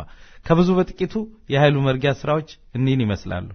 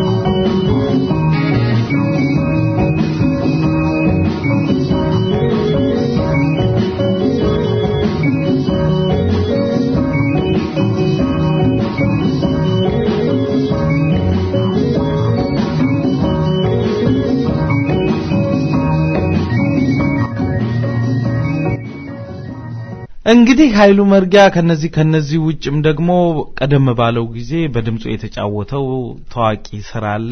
የቱ ነው ለሚሉ አድማጮቻችን ኃይሉ መርጊያ በድምጹ ካንጎራጎራቸውና ታዋቂ ከሆኑ ዘፈኖች መካከል አንዱ ይሄ ነበር። የጎጃም ማርነሽ የፀደይ አበባ ምንም ማረሳሽ ማፈረስ ከገባ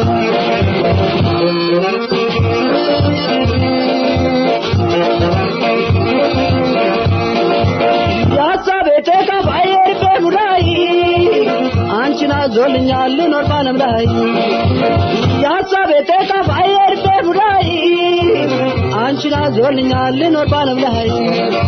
ኃይሉ መርጊያ እንግዲህ ከሙዚቃ አቀናባሪነት ከድምጻዊነት ውጭም ደግሞ በዜማ ደራሲነትም የታወቀ ባለሙያ ነው። ከሞላ ጎደል ስለ ኃይሉ መርጊያ ያለን መረጃ ይሄን ይመስላል። ኃይሉ መርጊያ በጣም የሚገርም ነገር በዚህ በመንኖርበት ቨርጂኒያ አካባቢ በግል ስራ የሚተዳደር ባለሙያ ነውና አሁን የት ነው ያለው ለሚለው ጥያቄ እዚሁ ቨርጂኒያ አካባቢ የራሱን ስራ እየሰራ ይገኛል። ከሙዚቃ ሙሉ ለሙሉ አልወጣም። በርግጥ በናይት ክለቦችና በሙዚቃ ማቀናበር ላይ አይደለም በሌላ ግል ስራ ላይ የተሰማራው። ነገር ግን እዚሁ በመንኖርበት ከተማና አካባቢ ነው የሚኖረው። እንግዳ ለማድረግ ከፍተኛ ጥረት አደርጋለሁ። ምክንያቱም በልጅነቴ በጣም ከመወዳቸው በጣም ካስገረፉኝ የሙዚቃ ሰዎች አንዱና ዋነኛው ኃይሉ መርጊያ ነው ማለት ይችላል። ስለ ኃይሉ መርጊያ የሰጠን መረጃ እጅግ በጣም ደስ የሚል ነው። እናመሰግናለን። እንግዲህ ቃል ገብተሃል ኃይሉ መርጊያን አግኝተ እንግዳ እንደምታደርገውና ወደ ኋላ ተመልሰን ደግሞ ኃይሉ መርጊያ ይሰራቸው ስለነበሩ ራሱ ካንደበቱ ምናደምጥበት ጊዜ እንደሚኖረን ተስፋ አድርጋለሁ። ከልብ አመሰግናለሁ። አድማጮቻችን ስለ ኃይሉ መርጊያ ይሄን ያህል ካልናችሁ ወደ አንድ ሙዚቃ ግብዣ ልናልፍ ነው።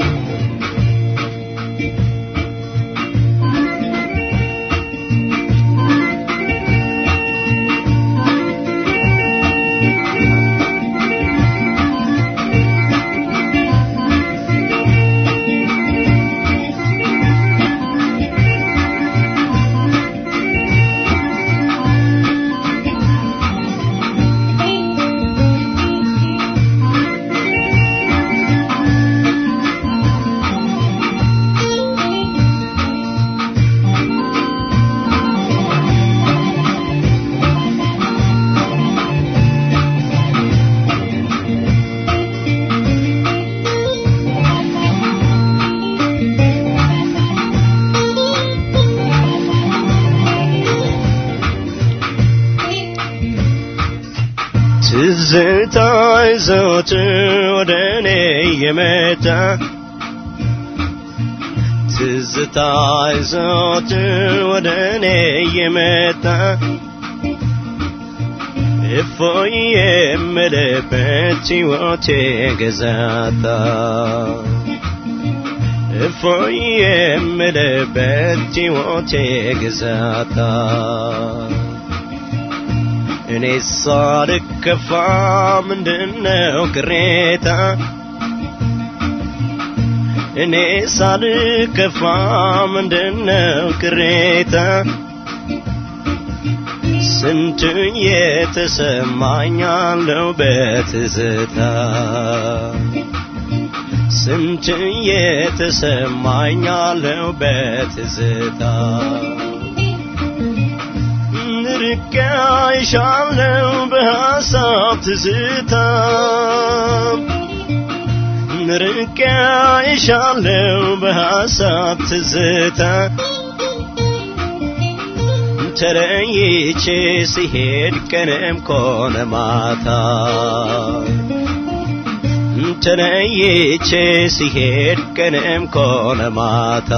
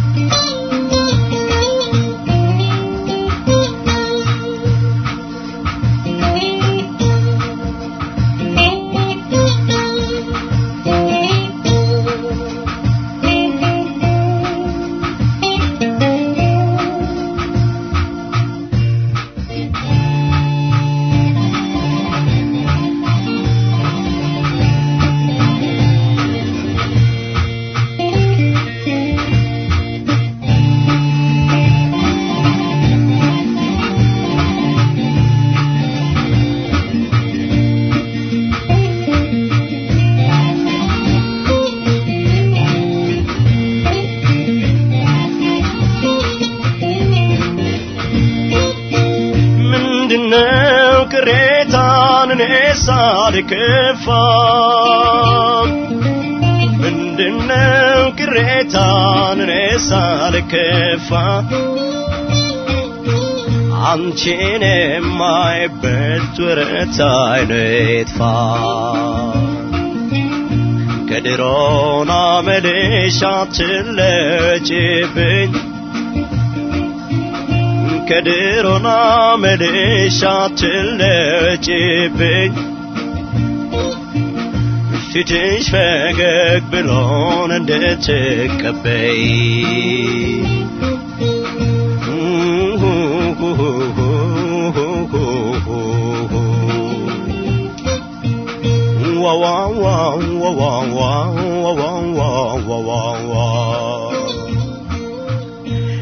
የመጨረሻው ዜማችን የዜማ ግብዣችን ሊሆን ይችላል የመጨረሻው የዜማ ግብዣችን የሚሆነው መሳይ መኮንን በቅርቡ አንድ ወንድ ልጅ ማግኘቱን እናቃለንና ይህን በሚመለከት አድማጫችን እባካችሁ ደስ ስላለን የሚል አንድ መልእክት ደርሶናል መልእክቱን እንስማና እንመለሳለን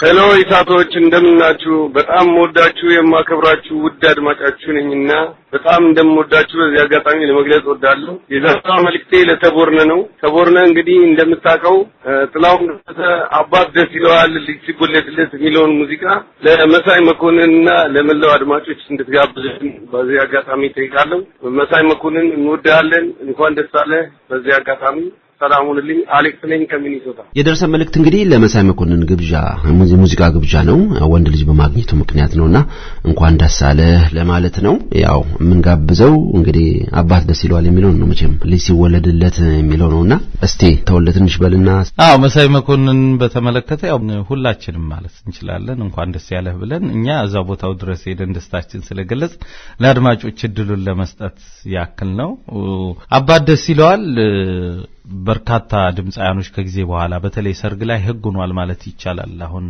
ፍሬዋ ማረዘርን ካልዘፈንክ ሂደቱን ጠብቀህ ስለሙሽሮቹ አልገለጽክም እና ያልተጻፈ ህግ ሆኗል ማለት ነው ቀደም ባለው ግን ክቡር ዘበኛ ውስጥ ክቡር ዶክተር አርቲስት ጥላውን ገሰሰና ማህሙድ ሲጫወቱት ያኔ የነበረው ሐሳብ ስለ ሰርግ ስለ ልጅ ስለ ተለያየ ነገር ስለተሰራ ስለ አባትነት የናቱ ለቷን ብዙ ነች ስለዘፈነች አባት ተገንጥሎ እንዳይቀር ምክንያቱም አንድ ልጅ ለመሆን የናቱና ያባቱ ውህደት ያስፈልገዋል የሁለቱ የጥረት ውጤት ነው የሚባለውና ያንን ስሜት ለመግለጽ ነበር አባትንም እናትንም ክቡር ዘበኛ ውስጥ አካተው አባት ደስ ይለዋል የተባለውና አንድ ጓደኛ ነበረኝ ዘፈን በሰማ ጊዜ ከቤተሰብ ምጣኔ ጋር የሚጋጭ ይመስለኛል ተወልደው ህፃናት ሲበዙ ለወላጆቻቸው ደስ ያሰኛል ብዙ የሚል ግጥም አለና አሁን ከቤተሰብ ምጣኔ ጋር አይጋጭም ወይ ይላልና ያኔ በደጉ ጊዜ የተዘፈነ ዘፈን ነው እንጂ ቤተሰብ ምጣኔማ ያስፈልጋል አሁን ዘመናዊ አባት ስትሆን ያንን ቀልድ ነበር ለማንኛውም አድማጫችን እንዳሉት መሳይ መኮንንና ባለቤትህ እንኳን ደስ ያላችሁ የወንድ ልጅ አባት ስለሆናችሁ ማለት ነው ቅዱስም አድገህ ለሀገርህ የምትጠቅምና የምትረዳ እንዲሆን ከልብ እንመኛለን ወደ ሙዚቃ ግብዣችን አለፍ አባት ደስ ይለዋል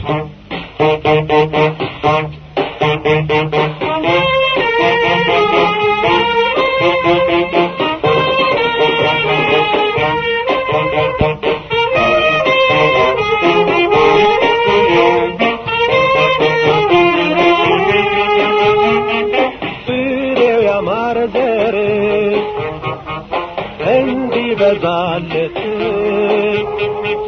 አባት ደስ ይላል ልጅ ሲወለድለት ፍሬው ያማረ ዘር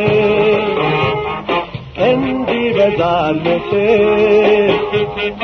አባት ደስ ይላል ልጅ ሲወለድለት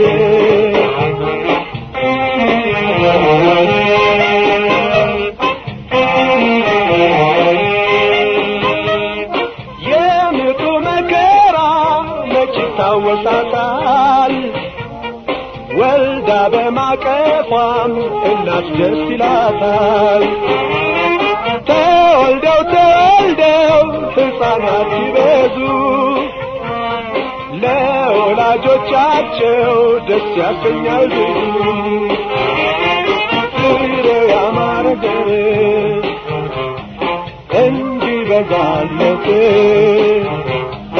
አባት ደስ ይላል ልጅ ሲወለድለት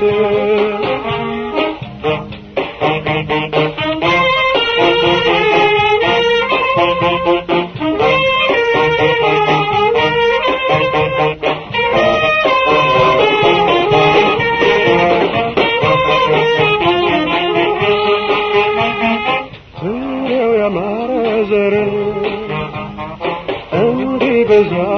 ይበዛለት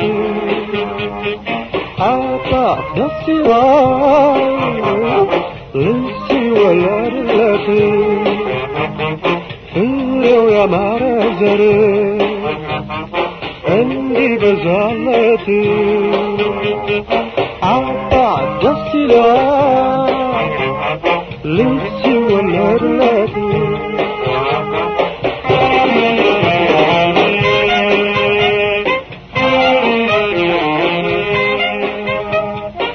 ከልጆቻቸው ጋር ባልና ሚስቶቹ ይሆናል ጠንካራ ትዳራቸው ምቹ እቤት ይደሰታል አይወጣም ከመሸ አባት ልጆቹ ራስ ያሻሸ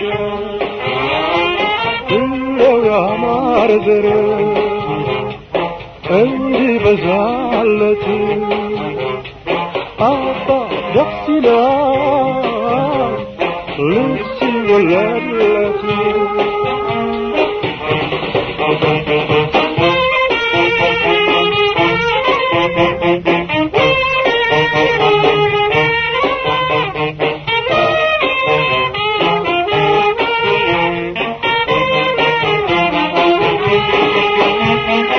አባት ደስ ይለዋል የሚለውን ዜማ አደመጥንና ተመለስን። እንግዲህ መሰነባበታችን እርግጥ ሆነ። ተወልደ በየነና ብሩኪባስ በጋራ ሆነን ዕለተ እሑድን ከእናንተ ጋር ቆይታ አደረግን። አብራችሁን ለነበራችሁ አብራችሁን ለቆያችሁ ሁሉ ምስጋናችን ከልብ ነው። ኢትዮጵያ ለዘላለም በክብር ትኑር።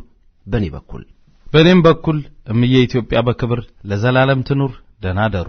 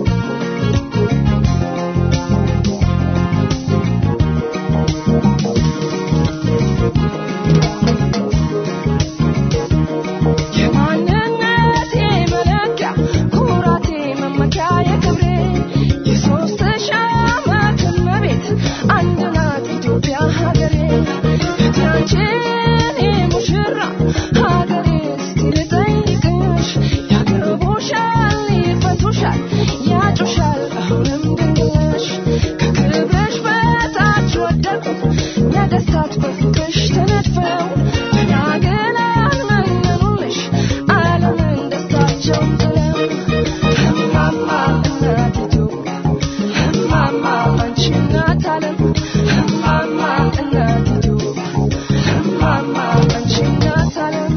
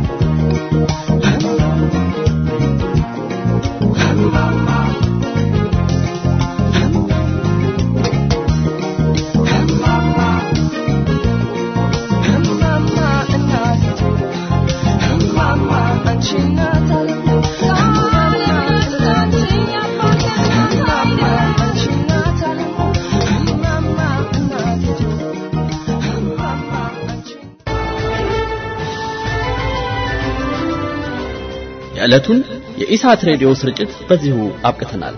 በደህና አደሩ።